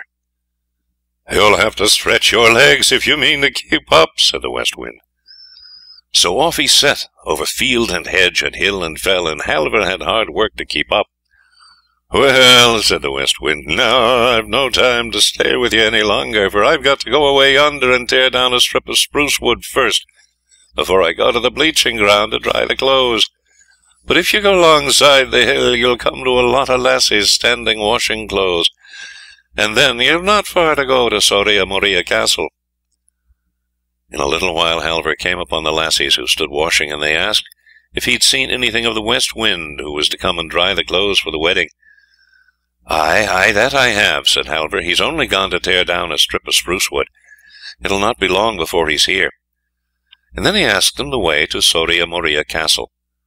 So they put him into the right way, and when he got to the castle it was full of folk and horses, so full it made one giddy to look at them. But Halvor was so ragged and torn from having followed the west wind through bush and briar and bog that he kept on one side, and wouldn't show himself till the last day when the bridal feast was to be. So when all, as was then right and fitting, were to drink the bride and bridegroom's health and wish them luck, and when the cup-bearer was to drink them all again, both knights and squires, last of all he came in turn to Halvor. He drank their health, but let the ring which the princess had put upon his finger as he lay by the lake fall into the glass, and bade the cup-bearer go and greet the bride and hand her the glass. Then up rose the princess from the board at once. "Who is most worthy to have one of us?" she said. "He that has set us free, or he that here sits by me as bridegroom?" Well, they all said there could be but one voice and will as to that. And when Halvor heard that he wasn't long in throwing off his beggar's rags and arraying himself as bridegroom, "Aye, here is the right one after all," said the youngest princess as soon as she saw him, and so she tossed the other one out the window and held her wedding with Halvor. The giant who had no heart in his body. Once on a time there was a king who had 7 sons, and he loved them so much that he could never bear to be without them all at once, but one must always be with him. Now, when they were grown up, 6 were to set off to woo, but as for the youngest, his father kept him at home, and the others were to bring back a princess for him to the palace. So the king gave the 6 the finest clothes you ever set eyes on, so fine that the light gleamed from them a long way off, and each had his horse, which cost many, many £100, and so they set off. Now, when they had been to many palaces, and seen many princesses, at last they came to a king who had 6 daughters, such lovely king's daughters they had never seen, and so they fell to wooing them, each one. And when they had got them for sweethearts, they set off home again, but they quite forgot that they were to bring back with them a sweetheart for Boots, their brother, who stayed at home, for they were over head and ears in love with their own sweethearts. But when they had gone a good bit on their way, they passed close by a steep hillside, like a wall, where the giant's house was, and there the giant came out, and set his eyes upon them, and turned them all into stone, princes and princesses and all. Now the king waited, and waited for his 6 sons, but the more he waited, the longer they stayed away. So he fell into great trouble, and said he should never know what it was to be glad again. And if I had not you left, he said to Boots, I would live no longer. So full of sorrow am I for the loss of your brothers. Well, but now I've been thinking to ask your leave to set out and find them again. That's what I'm thinking of, said Boots. Nay, nay, said his father, that leave you shall never get, for then you would stay away too. But Boots had set his heart upon it, go he would, and he begged and prayed so long that the king was forced to let him go. Now, you must know the king had no other horse to give Boots but an old broken-down jade, for his 6 other sons and their train had carried off all his horses, but Boots did not care a pin for that. He sprang up on his sorry old steed. Farewell, father, said he, I'll come back, never fear, and like enough I shall bring my 6 brothers back with me. And with that he rode off. So, when he had ridden a while, he came to a raven, which lay in the road and flapped its wings, and was not able to get out of the way, it was so starved. Oh, dear friend, said the raven, give me a little food, and I'll help you again at your utmost need. I haven't much food, said the prince, and I don't see how you'll ever be able to help me much, but still I can spare you a little. I see you want it. So he gave the raven some of the food he had brought with him. Now, when he had gone a bit further, he came to a brook, and in the brook lay a great salmon, which had got upon a dry place and dashed itself about, and could not get into the water again. Oh, dear friend, said the salmon to the prince, shove me out into the water again, and I'll help you again at your utmost need. Well, said the prince, the help you'll give me will not be great, I dare say, but it's a pity you should lie there and choke. And with that he shot the fish out into the stream again. After that he went a long, long way, and there met him a wolf which was so famished that it lay and crawled along the road on its belly. Dear friend, do let me have your horse, said the wolf. I'm so hungry the wind whistles through my ribs. I've had nothing to eat these 2 years. No, said Boots, this will never do. First I came to a raven, and I was forced to give him my food. Next I came to a salmon, and him I had to help into the water again. And now you will have my horse. It can't be done.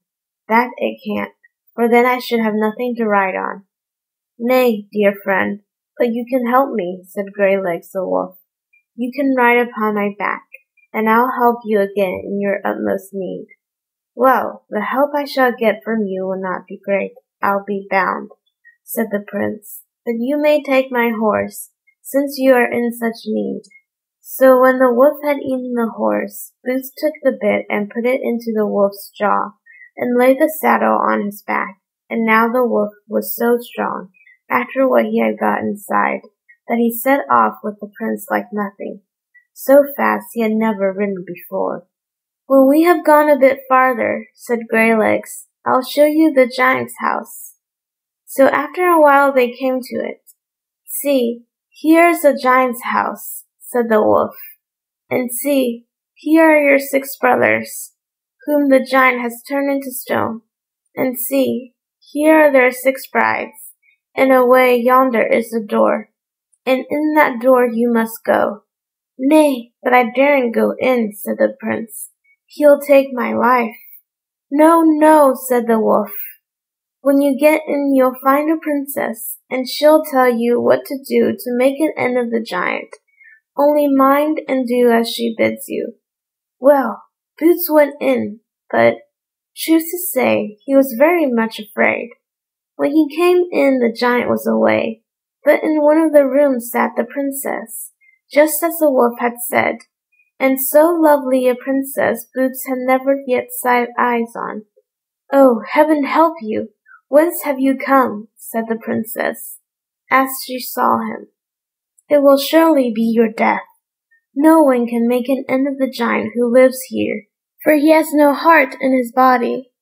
"Well, well," said Boots, "but now that I am here, I may as well try what I can do with him, and I will see if I can't free my brothers, who are standing turned to stone out of doors. And you, too, I will try to save. That I will." "Well, if you must, you must," said the princess, "and so let us see if we can't hit on a plan. Just creep under the bed yonder, and mind and listen to what he and I talk about. But, pray, do lie as still as a mouse." So he crept under the bed, and he had scarce got well underneath it, before the giant came. "Ha!" roared the giant. "What a smell of Christian blood there is in the house!" "Yes, I know there is," said the princess, "for there came a magpie flying with a man's bone, and let it fall down the chimney.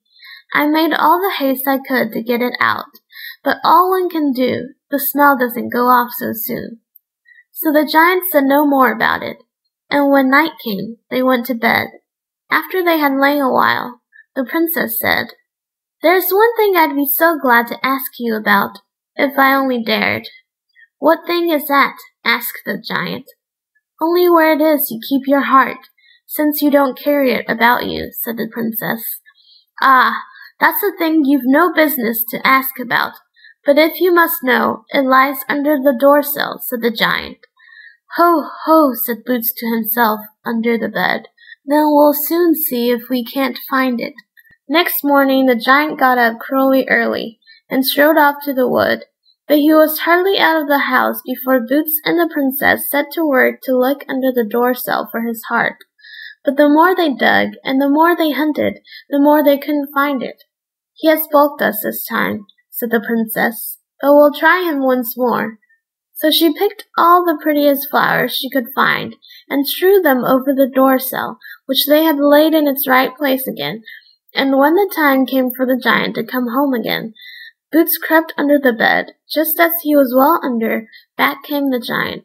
Snuff, snuff went the giant's nose. "My eyes and limbs, what a smell of Christian blood there is in here." "I know there is," said the princess, "for there came a magpie flying with a man's bone in his bill, and let it fall down the chimney. I made as much haste as I could to get it out, but I dare say it's that you smell." So the giant held his peace, and said no more about it. A little while after, he asked who it was that had strewed flowers about the door-sill. "Oh, I, of course," said the princess.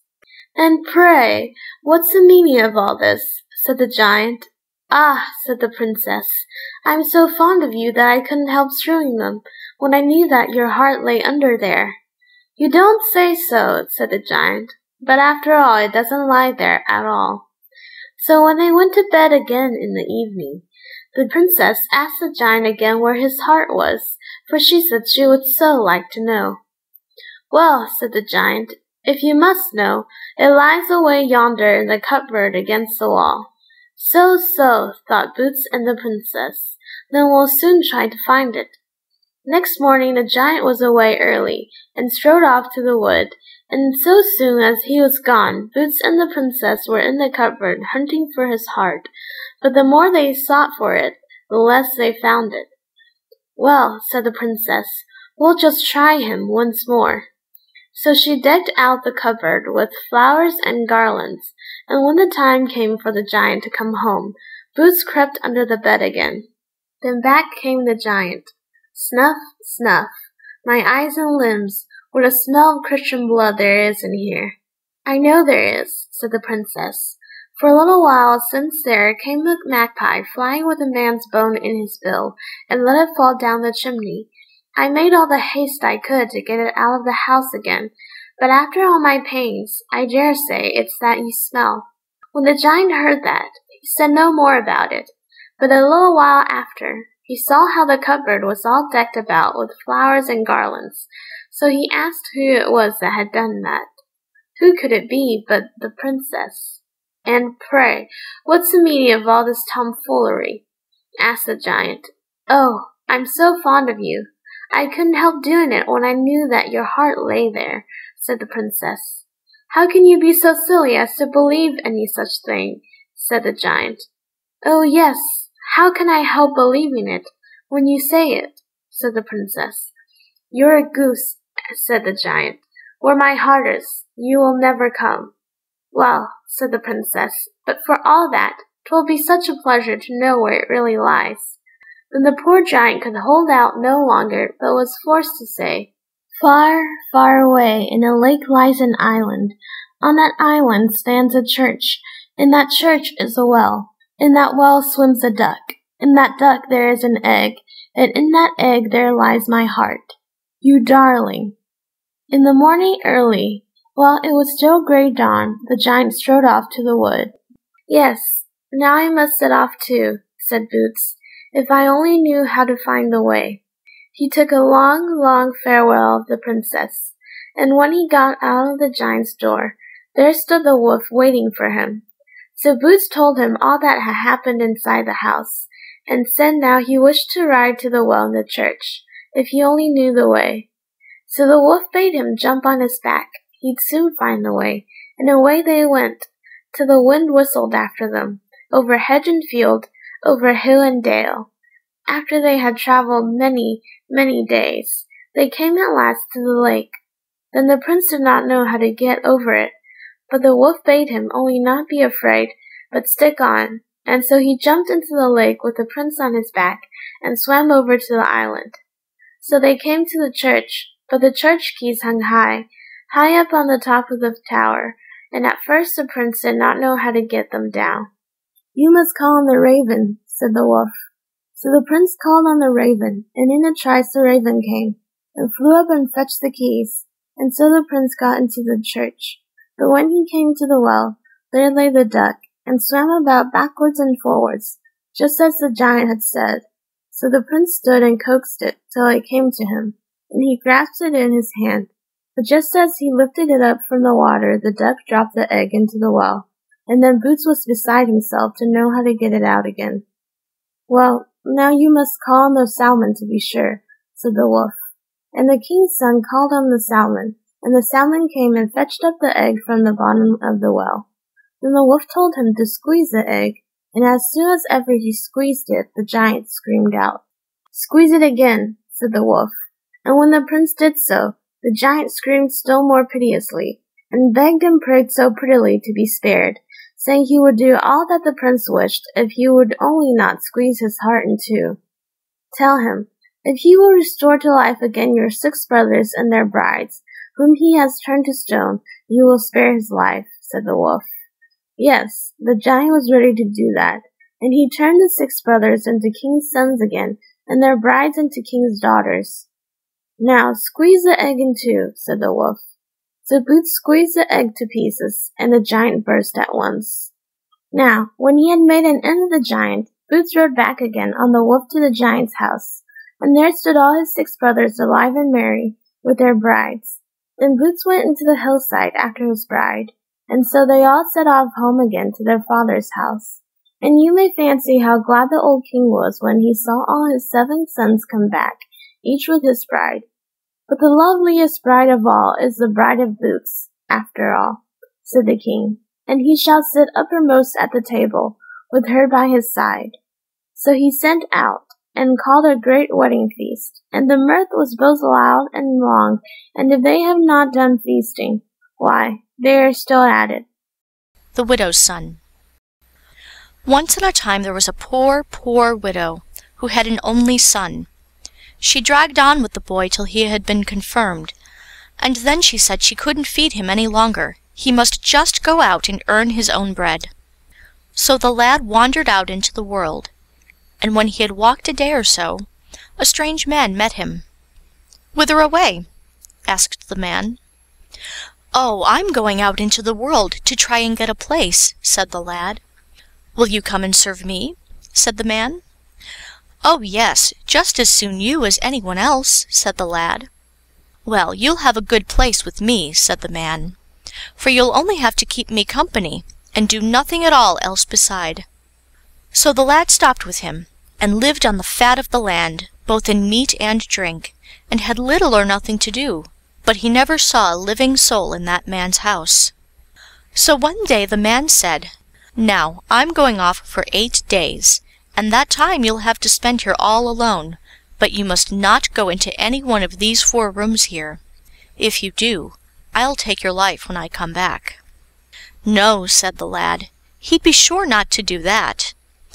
But when the man had been gone 3 or 4 days, the lad couldn't bear it any longer, but went into the first room. And when he got inside he looked round, but he saw nothing but a shelf over the door where a bramble bush rod lay. "Well, indeed," thought the lad, "a pretty thing to forbid my seeing this." So when the 8 days were out, the man came home, and the first thing he said was, "You haven't been into any of these rooms, of course." "No, no, that I haven't," said the lad. "I'll soon see that," said the man, and went at once into the room where the lad had been. "Nay, but you have been in here," said he, "and now you shall lose your life." Then the lad begged and prayed so hard that he got off with his life, but the man gave him a good thrashing. And when it was over, they were as good friends as ever. Some time after, the man set off again, and said he should be away 14 days. But before he went he forbade the lad to go into any of the rooms he had not been in before. As for that he had been in, he might go into that, and welcome. Well, it was the same story over again, except that the lad stood out 8 days before he went in. In this room, too, he saw nothing but a shelf over the door, and a big stone, and a pitcher of water on it. "Well, after all, there's not much to be afraid of my seeing here," thought the lad. But when the man came back, he asked if he had been into any of the rooms.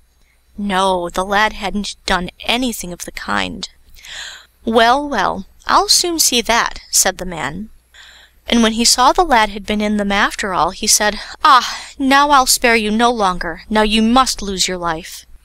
But the lad begged and prayed for himself again, and so this time too he got off with stripes, though he got as many as his skin would carry. But when he got sound and well again, he led just as easy a life as ever, and he and the man were just as good friends. So a while after, the man was to take another journey, and now he said he should be away 3 weeks, and he forbade the lad anew to go into the third room, for if he went in there he might just make up his mind at once to lose his life. Then after 14 days the lad couldn't bear it, but crept into the room. But he saw nothing at all in there but a trap door on the floor. And when he lifted it up and looked down, there stood a great copper cauldron, which bubbled up and boiled away down there. But he saw no fire under it. "Well, I should just like to know if it's hot," thought the lad, and struck his finger down into the broth. And when he pulled it out again, lo! it was gilded all over. So the lad scraped and scrubbed it, but the gilding wouldn't go off. So he bound a piece of rag round it, and when the man came back and asked what was the matter with his finger, the lad said he'd given it such a bad cut. But the man tore off the rag, and then he soon saw what was the matter with the finger. First he wanted to kill the lad outright, but when he wept and begged, he only gave him such a thrashing that he had to keep his bed 3 days. After that, the man took down a pot from the wall, and rubbed him over with some stuff out of it, and so the lad was as sound and fresh as ever. So after a while the man started off again, and this time he was to be away a month. But before he went he said to the lad, if he went into the 4th room, he might give up all hope of saving his life. Well, the lad stood out for 2 or 3 weeks, but then he couldn't hold out any longer. He must and would go into that room, and so in he stole. there stood a great black horse, tied up in a stall by himself, with a manger of red-hot coals at his head, and a truss of hay at his tail. Then the lad thought this all wrong, so he changed them about, and put the hay at his head. Then said the horse, "Since you are so good at heart as to let me have some food, I'll set you free, that I will. For if the troll comes back and finds you here, he'll kill you outright. But now you must go up to the room which lies just over this, and take a coat of mail out of those that hang there, and mind, whatever you do, don't take any of the bright ones, but the most rusty of all you see. That's the one to take. And sword and saddle you must choose for yourself just in the same way."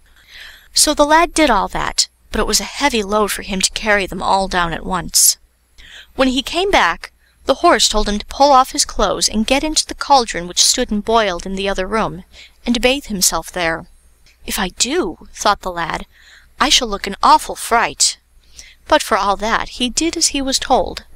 So when he had taken his bath, he became so handsome and sleek, and as red and white as milk and blood, and much stronger than he had been before. "Do you feel any change?" asked the horse. "Yes," said the lad. "Try and lift me, then," said the horse. Oh yes, he could do that, and as for the sword, he brandished it like a feather. "Now saddle me," said the horse, "and put on the coat of mail, and then take the bramble-bush rod, and the stone, and the pitcher of water, and the pot of ointment, and then we'll be off as fast as we can." So when the lad had got on the horse, off they went at such a rate he couldn't at all tell how they went. But when he had ridden a while, the horse said, "I think I hear a noise. Look round. Can you see anything?" "Yes, there are ever so many coming after us, at least a score," said the lad. "Aye, aye, that's the troll coming," said the horse. "Now he's after us with his pack." So they rode on a while, until those who followed were close behind them. "Now throw your bramble-bush rod behind you, over your shoulder," said the horse, "but mind you throw it a good way off my back." So the lad did that, and all at once a close, thick bramblewood grew up behind them. So the lad rode on a long, long time, while the troll and his crew had to go home to fetch something to hew their way through the wood. But at last the horse said again, "Look behind you. Can you see anything now?" "Yes, ever so many," said the lad, "as many as would fill a large church." "Aye, aye, that's the troll and his crew," said the horse. "Now he's got more to back him. But now throw down the stone, and mind you throw it far behind me." And as soon as the lad did what the horse said, up rose a great black hill of rock behind him. So the troll had to be off home to fetch something to mine his way through the rock. And while the troll did that, the lad rode a good bit further on. But still the horse begged him to look behind him. And then he saw a troop like a whole army behind him, and they glistened in the sunbeams. "Aye, aye," said the horse, "that's the troll, and now he's got his whole band with him. So throw the pitcher of water behind you, but mind you don't spill any of it upon me." So the lad did that, but in spite of all the pains he took, he still spilled one drop on the horse's flank. So it became a great deep lake, and because of that one drop, the horse found himself far out in it, but still he swam safe to land. But when the trolls came to the lake, they lay down to drink it dry, and so they swilled and swilled till they burst. "Now we're rid of them," said the horse. So when they had gone a long, long while, they came to a green patch in a wood. "Now strip off all your arms," said the horse, "and only put on your ragged clothes, and take the saddle off me, and let me loose, and hang all my clothing and your arms up inside that great hollow lime tree yonder. Then make yourself a wig of fir moss, and go up to the king's palace, which lies close here, and ask for a place. Whenever you need me, only come here and shake the bridle, and I'll come to you." Yes, the lad did all his horse told him, and as soon as ever he put on the wig of moss he became so ugly, and pale, and miserable to look at, no one would have known him again. Then he went up to the king's palace and begged first for leave to be in the kitchen, and bring in wood and water for the cook. But then the kitchen maid asked him, "Why do you wear that ugly wig? Off with it! I won't have such a fright in here." "No, I can't do that," said the lad, "for I'm not quite right in my head." "Do you think, then, I'll have you in here about the food?" cried the cook. "Away with you to the coachman. You're best fit to go and clean the stable." But when the coachman begged him to take his wig off, he got the same answer, and he wouldn't have him either. "You'd best go down to the gardener," said he. "You're best fit to go about and dig in the garden." So he got leave to be with the gardener, but none of the other servants would sleep with him, and so he had to sleep by himself under the steps of the summer house. It stood upon beams, and had a high staircase. Under that he got some turf for his bed, and there he lay as well as he could. So when he had been some time at the palace, it happened one morning, just as the sun rose, that the lad had taken off his wig, and stood and washed himself, and then he was so handsome, it was a joy to look at him. So the princess saw from her window the lovely gardener's boy, and thought she had never seen anyone so handsome.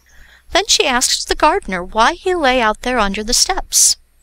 "Oh," said the gardener, "none of his fellow servants will sleep with him, that's why. Let him come up tonight, and lie at the door inside my bedroom, and then they'll not refuse to sleep with him any more," said the princess. So the gardener told that to the lad. "Do you think I'll do any such thing?" said the lad. "Why, they'd say next there was something between me and the princess."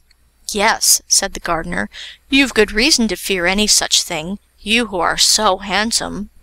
"Well, well," said the lad, "since it's her will, I suppose I must go." So when he was to go up the steps in the evening, he tramped and stamped so on the way that they had to beg him to tread softly, lest the king should come to know it. So he came into the princess's bedroom, lay down, and began to snore at once. Then the princess said to her maid, "Go gently, and just pull his wig off." And she went up to him. But just as she was going to whisk it off, he caught hold of it with both hands, and said she should never have it. After that he lay down again, and began to snore. Then the princess gave her maid a wink, and this time she whisked off the wig, and there lay the lad so lovely, and white and red, just as the princess had seen him in the morning sun. After that, the lad slept every night in the princess' bedroom. But it wasn't long before the king came to hear how the gardener's lad slept every night in the princess' bedroom, and he got so wroth he almost took the lad's life. He didn't do that, however, but he threw him into the prison tower, and as for his daughter, he shut her up in her own room, whence she never got leave to stir day or night. All that she begged, and all that she prayed, for the lad and herself, was no good. The king was only more wroth than ever. Some time after came a war and uproar in the land, and the king had to take up arms against another king, who wished to take the kingdom from him. So when the lad heard that, he begged the jailer to go to the king, and ask for a coat of mail and a sword, and for leave to go to the war. All the rest laughed when the jailer told his errand, and begged the king to let him have an old worn-out suit, that they might have the fun of seeing such a wretch in battle. So he got that, and an old broken-down hack besides, which went upon 3 legs, and dragged the 4th after it. Then they went out to meet the foe, but they hadn't got far from the palace before the lad got stuck fast in a bog with his hack. There he sat and dug his spurs in, and cried, "Gee up! Gee up!" to his hack, and all the rest had their fun out of this, and laughed, and made game of the lad as they rode past him. But they were scarcely gone before he ran to the lime tree, threw on his coat of mail, and shook the bridle, and there came the horse in a trice, and said, "Do now your best, and I'll do mine." But when the lad came up, the battle had begun, and the king was in a sad pinch.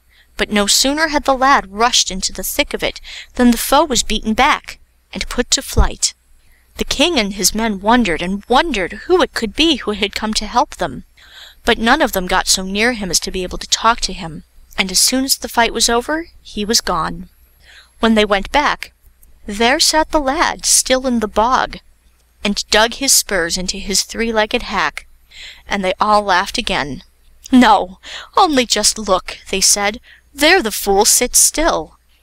The next day when they went out to battle, they saw the lad sitting there still, so they laughed again and made game of him.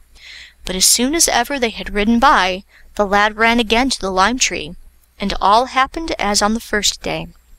Everyone wondered what strange champion it could be that had helped them, but no one got so near him as to say a word to him, and no one guessed it could be the lad. That's easy to understand. So when they went home at night and saw the lad still sitting there on his hack, they burst out laughing at him again, and one of them shot an arrow at him and hit him in the leg. So he began to shriek and to bewail. 'Twas enough to break one's heart, and so the king threw his pocket handkerchief to him to bind his wound. When they went out to the battle the third day, the lad still sat there. "Gee up! Gee up!" he said to his hack. "Nay, nay," said the king's men, "if he won't stick there till he's starved to death." And then they rode on and laughed at him till they were fit to fall from their horses. When they were gone, he ran again to the lime, and came up to the battle just in the very nick of time. This day he slew the enemy's king, and then the war was over at once. When the battle was over, the king caught sight of his handkerchief, which the strange warrior had bound round his leg, and so it wasn't hard to find him out. So they took him with great joy between them to the palace, and the princess, who saw him from her window, got so glad no one can believe it. "Here comes my own true love," she said. Then he took the pot of ointment and rubbed himself on the leg, and after that he rubbed all the wounded, and so they all got well again in a moment. So he got the princess to wife, but when he went down into the stable where his horse was, on the day the wedding was to be, there it stood so dull and heavy, and hung its ears down, and wouldn't eat its corn. So when the young king, for he was now a king and had got half the kingdom, spoke to him and asked what ailed him, the horse said, "Now I have helped you on, and now I won't live any longer. So just take the sword and cut my head off." "No, I'll do nothing of the kind," said the young king. "But you shall have all you want, and rest all your life." "Well," said the horse, "if you don't do as I tell you, see if I don't take your life somehow." So the king had to do what he asked. But when he swung the sword and was to cut his head off, he was so sorry he turned away his face, for he would not see the stroke fall. But as soon as ever he had cut off the head, there stood the loveliest prince on the spot where the horse had stood. "Why, where in all the world did you come from?" asked the king. "It is I who was a horse," said the prince, "for I was king of that land whose king you slew yesterday. He it was who threw this troll's shape over me, and sold me to the troll. But now he is slain I get my own again, and you and I will be neighbour kings, but war we will never make on one another."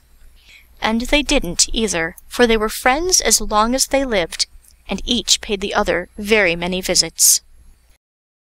The Three Princesses and the Blue Mountain. There were once upon a time a king and a queen who had no children, and they took it so much to heart that they hardly ever had a happy moment. One day the king stood in the portico and looked out over the big meadows and all that was his. But he felt he could have no enjoyment out of it all, since he did not know what would become of it after his time. As he stood there pondering, an old beggar woman came up to him and asked him for a trifle in heaven's name. She greeted him and curtsied and asked what ailed the king, since he looked so sad. "You can't do anything to help me, my good woman," said the king. "It's no use telling you." "I'm not so sure about that," said the beggar woman. "Very little is wanted when luck is in the way. The king is thinking that he has no heir to crown and kingdom, but he need not mourn on that account," she said. "The queen shall have 3 daughters, and great care must be taken that they do not come out under the open heavens before they are all 15 years old. Otherwise the snowdrift will come and carry them away." When the time came, the queen had a beautiful baby girl. The year after that she had another, and the 3rd year she also had a girl. The king and the queen were glad beyond all measure, But although the king was very happy, he did not forget to set a watch at the palace door so that the princesses should not get out. As they grew up, they became both fair and beautiful, and all went well with them in every way. Their only sorrow was that they were not allowed to go out and play like other children.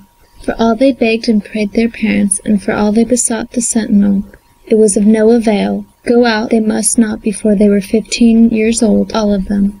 So one day, not long before the 15th birthday of the youngest princess, the king and the queen were out driving, and the princesses were standing at the window and looking out. The sun was shining and everything looked so green and beautiful that they felt they must go out, happen what might. So they begged and entreated and urged the sentinel, all three of them, that he should let them down into the garden. He could see for himself how warm and pleasant it was. No snowy weather could come on such a day. Well, he didn't think it looked much like it either, and if they must go, they had better go, the soldier said. But it must only be for a minute, and he himself would go with them and look after them.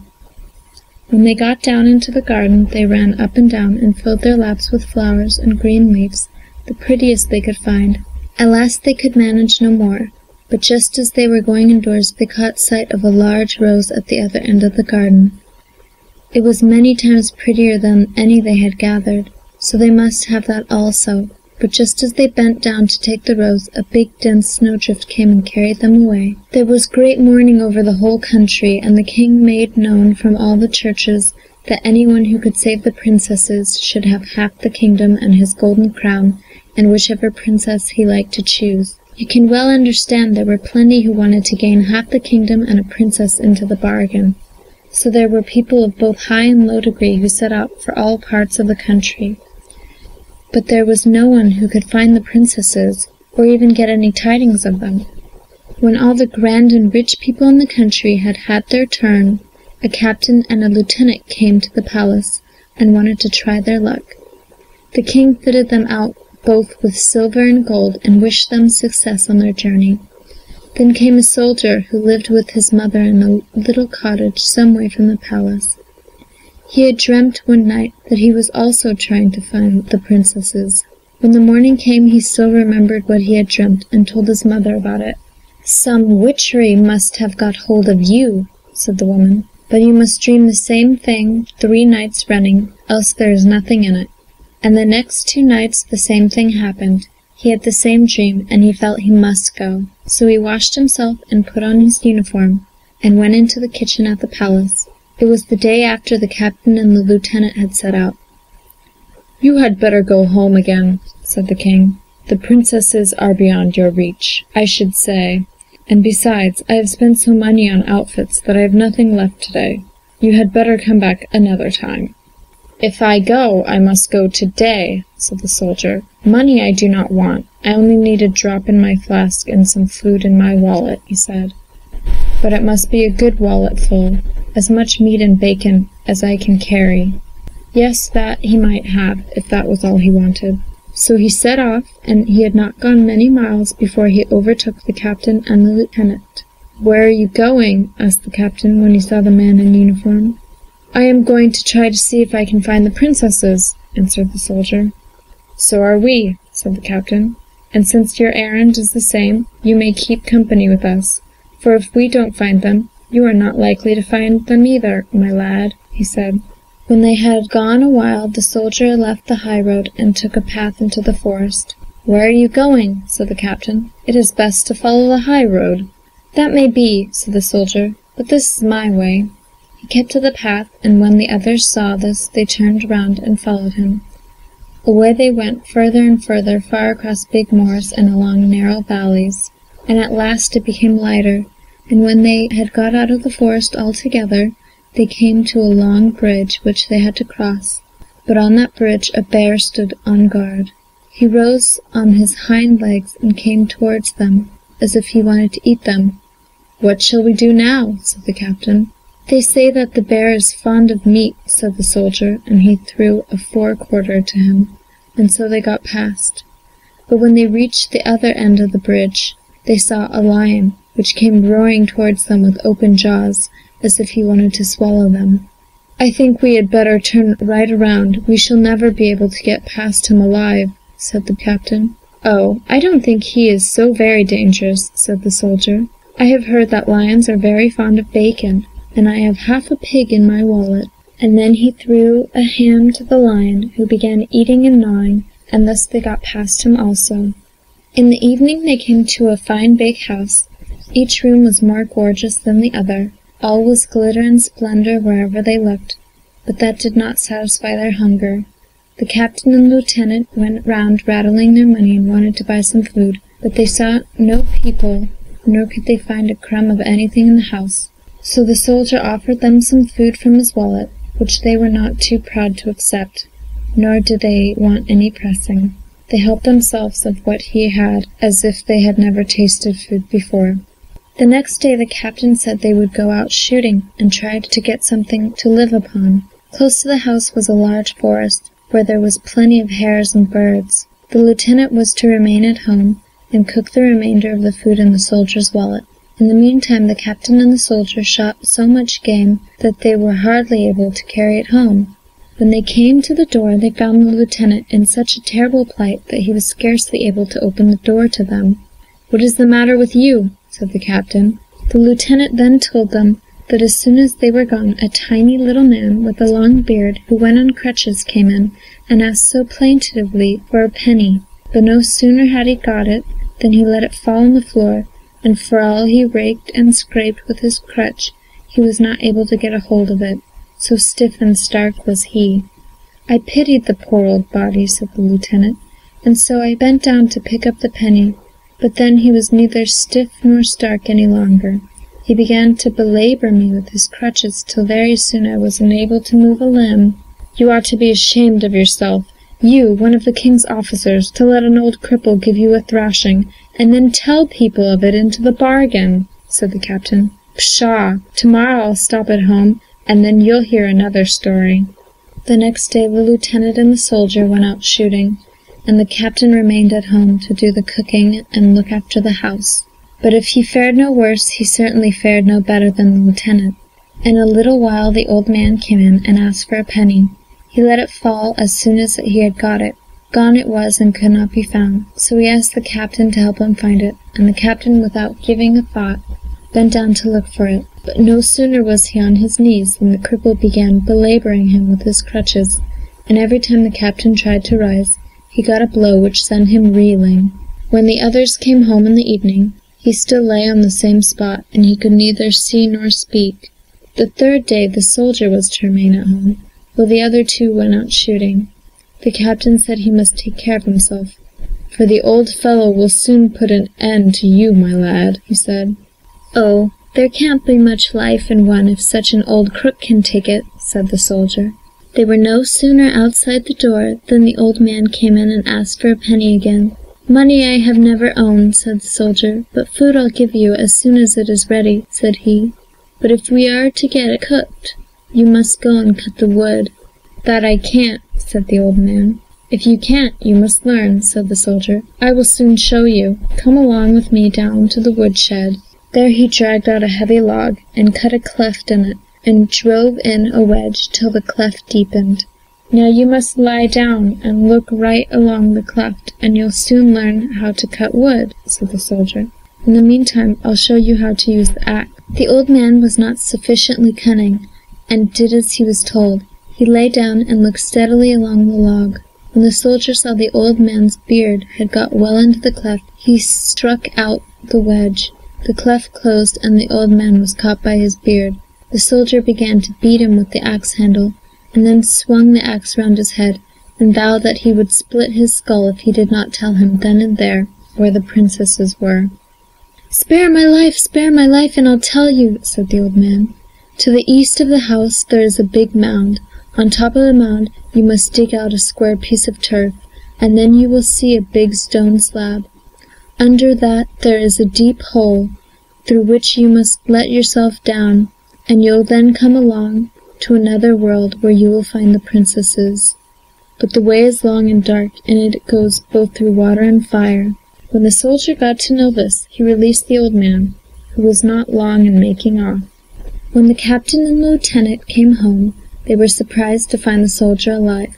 He told them what had happened from first to last, where the princesses were, and how they should find them. They became as pleased as if they had already found them, and when they had had some food, they took with them a basket and as much rope as they could find, and all three set off to the mound.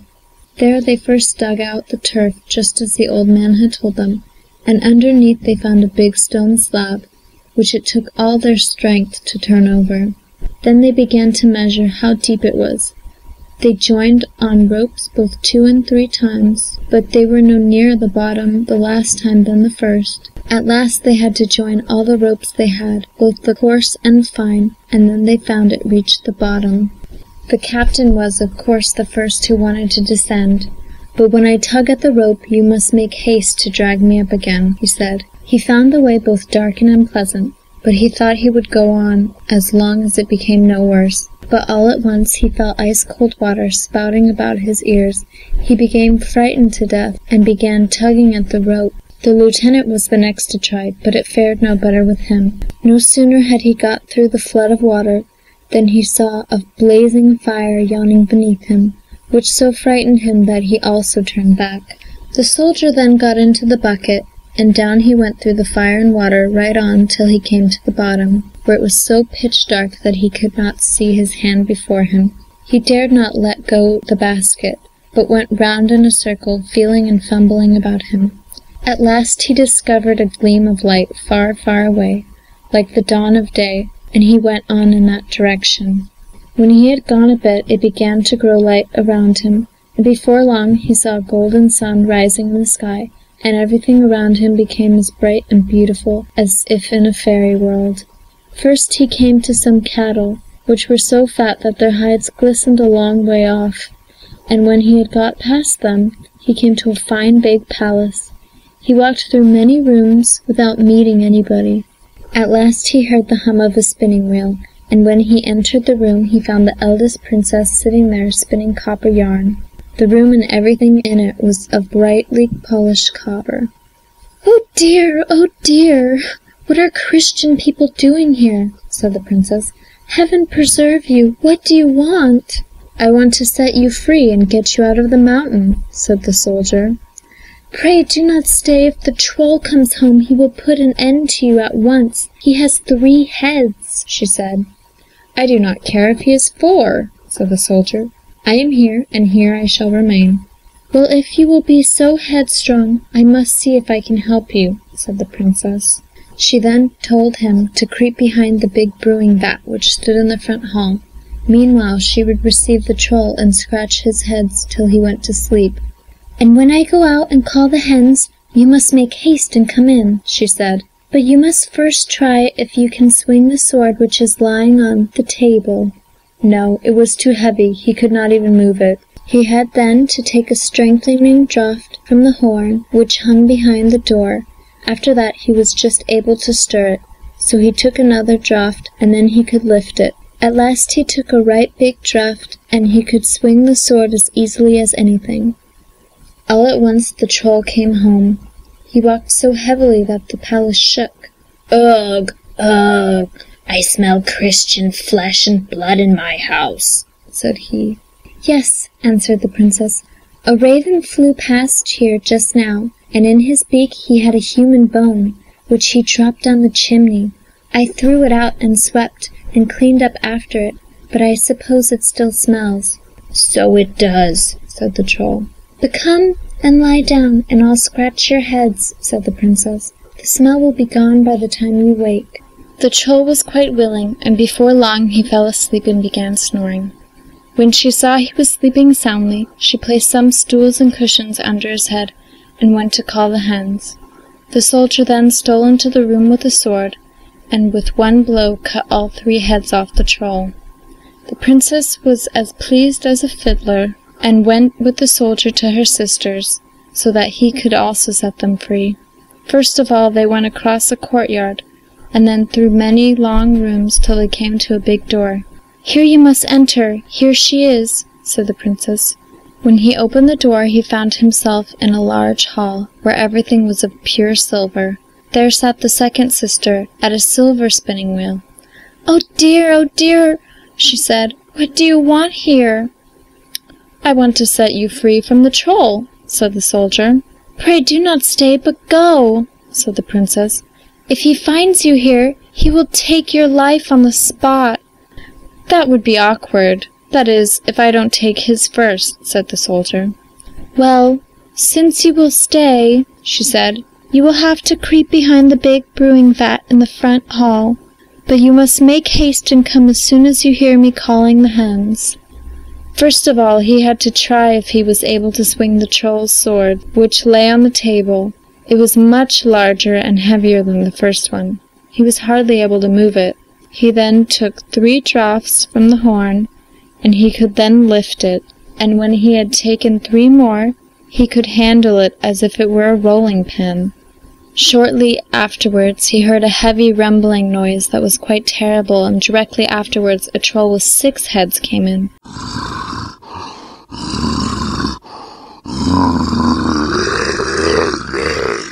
He said as soon as he got his noses inside the door.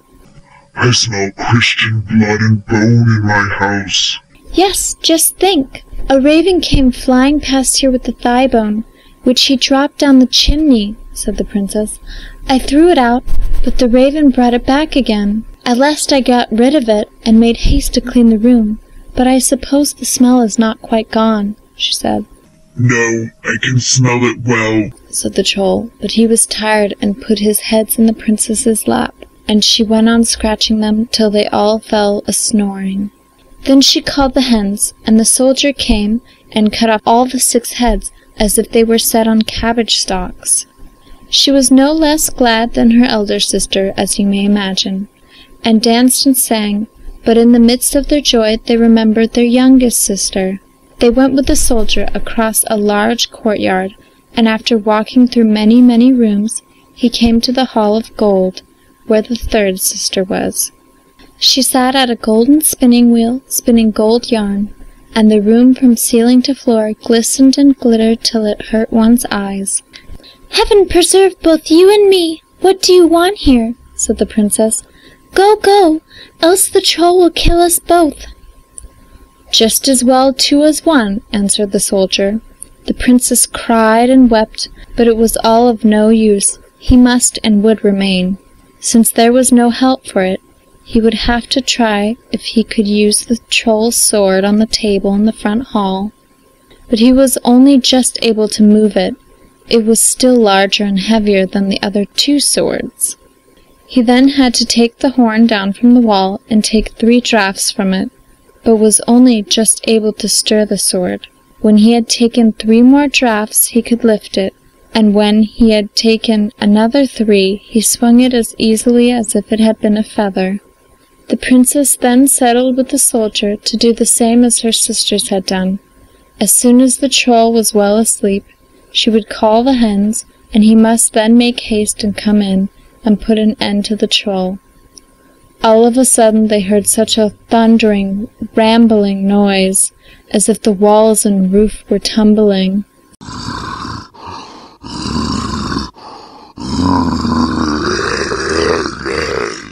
I smell Christian blood and bone in my house, said the troll, sniffing with all his 9 noses.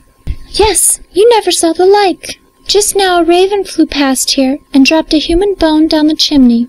I threw it out, but the raven brought it back, and this went on for some time, said the princess. But she got it buried at last, she said, and she had both swept and cleaned the place, but she supposed it still smelt. Yes, I can smell it well, said the troll. Come here and lie down in my lap, and I will scratch your heads, said the princess. The smell will be all gone when you awake. He did so, and when he was snoring at his best, she put stools and cushions under the heads so that she could get away to call the hens. The soldier then came in his stockinged feet and struck at the troll, so that 8 of the heads fell off at one blow. But the sword was too short and did not reach far enough. The 9th head woke up and began to roar.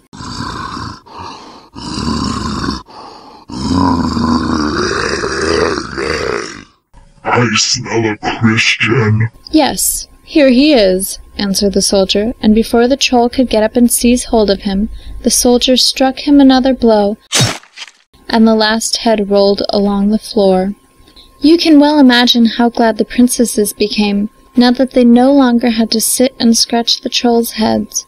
They did not know how they could do enough for him who had saved them. The youngest princess took off her gold ring and knotted it in his hair.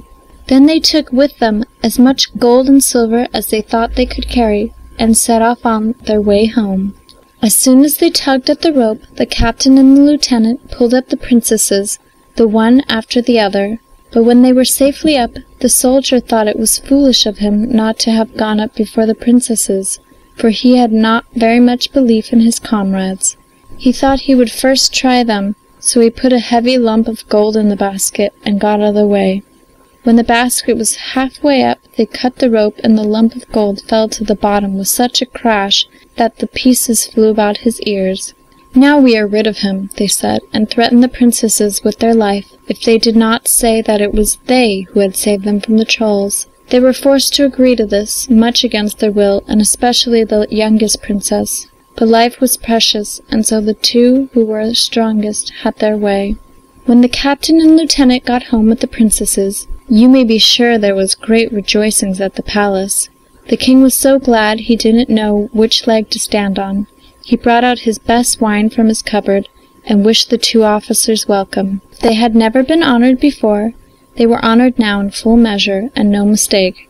They walked and strutted about the whole day, as if they were the cocks of the walk, since they were now going to have the king for a father-in-law. For it was understood that they should each have whichever the princesses they liked, and half of the kingdom between them. They both wanted the youngest princess, but for all they prayed and threatened her, it was of no use.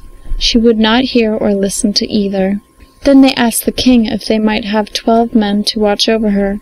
She was so sad and melancholy since she had been in the mountain, that they were afraid she might do something to herself. Yes, that they might have, and the king himself told the watch they must look well after her, and follow her wherever she went and stood. They then began to prepare for the wedding of the two eldest sisters.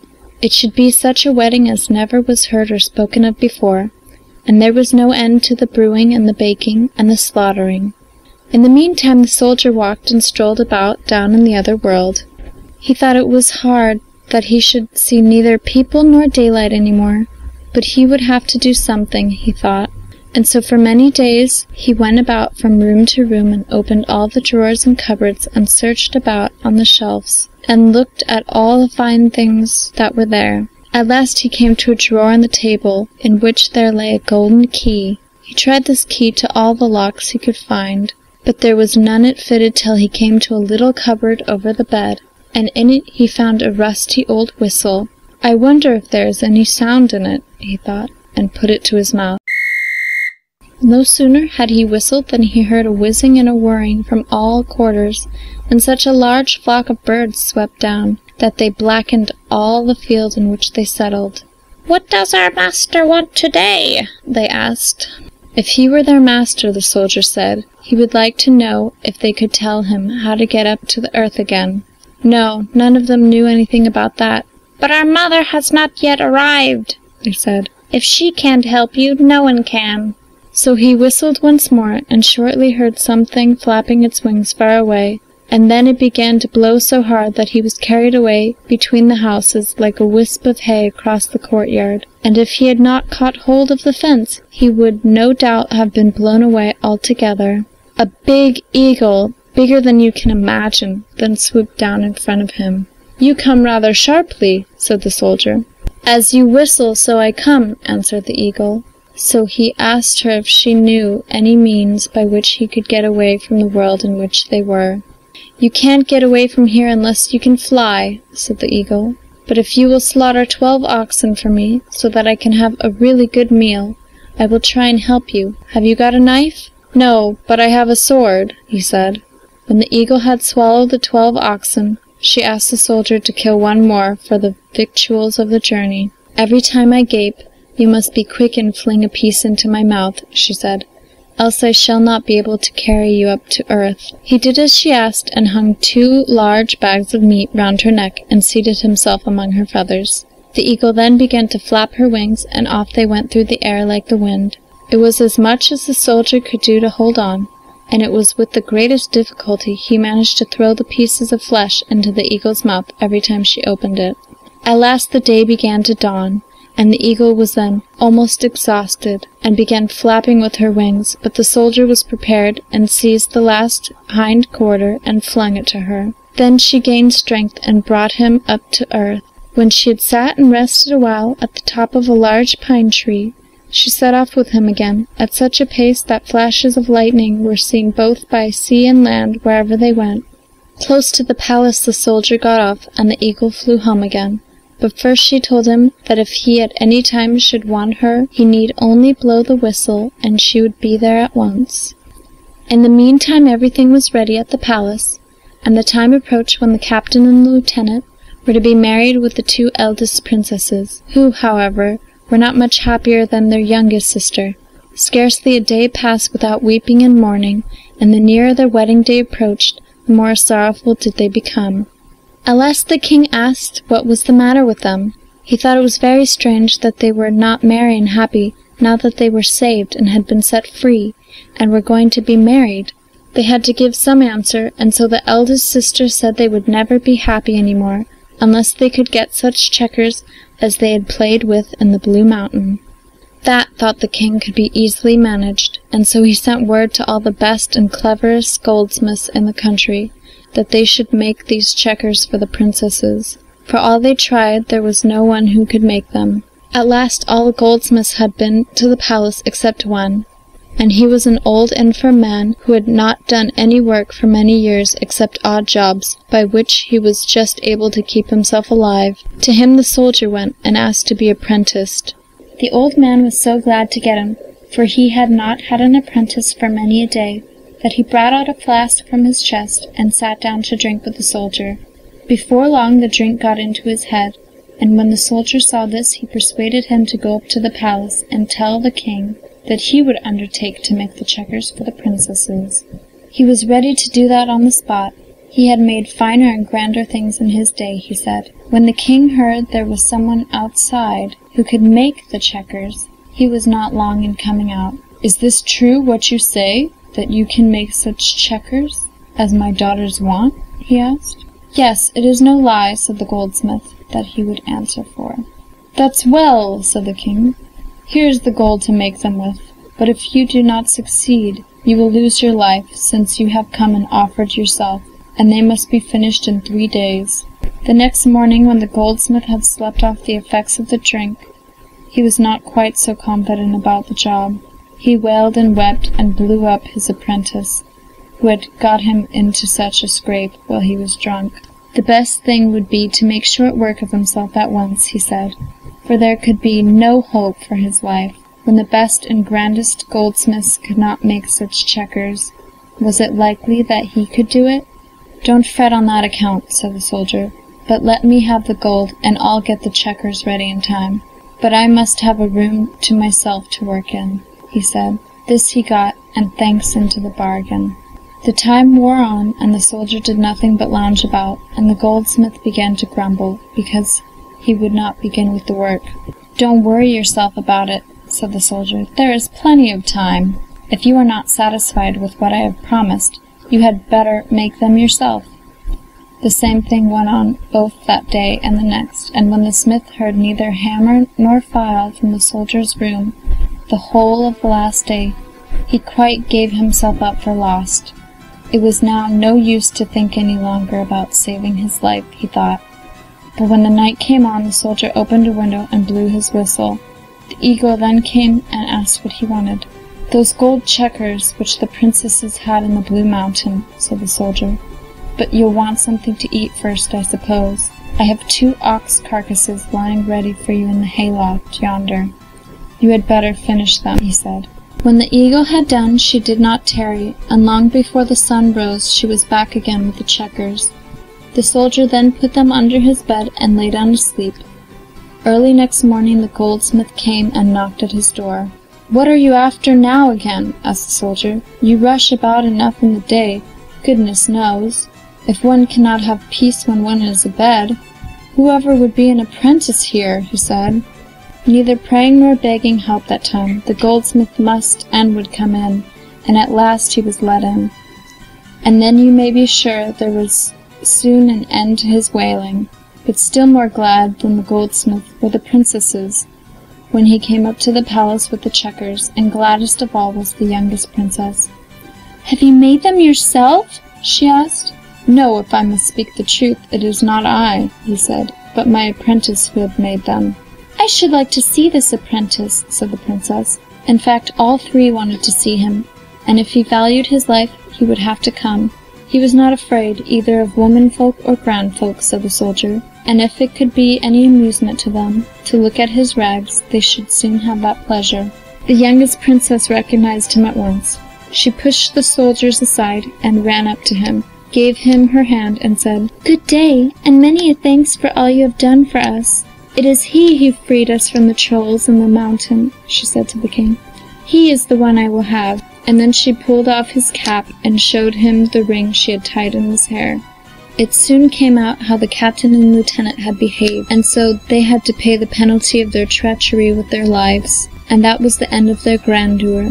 But the soldier got the golden crown and half the kingdom, and married the youngest princess. At the wedding they drank and feasted both well and long, for feast they all could, even if they could not find the princesses, and if they have not yet done feasting and drinking, they must be at it still. Hi, if you like this video, please give this a like and hit the subscribe button and click the bell icon to get notified whenever I release a new video.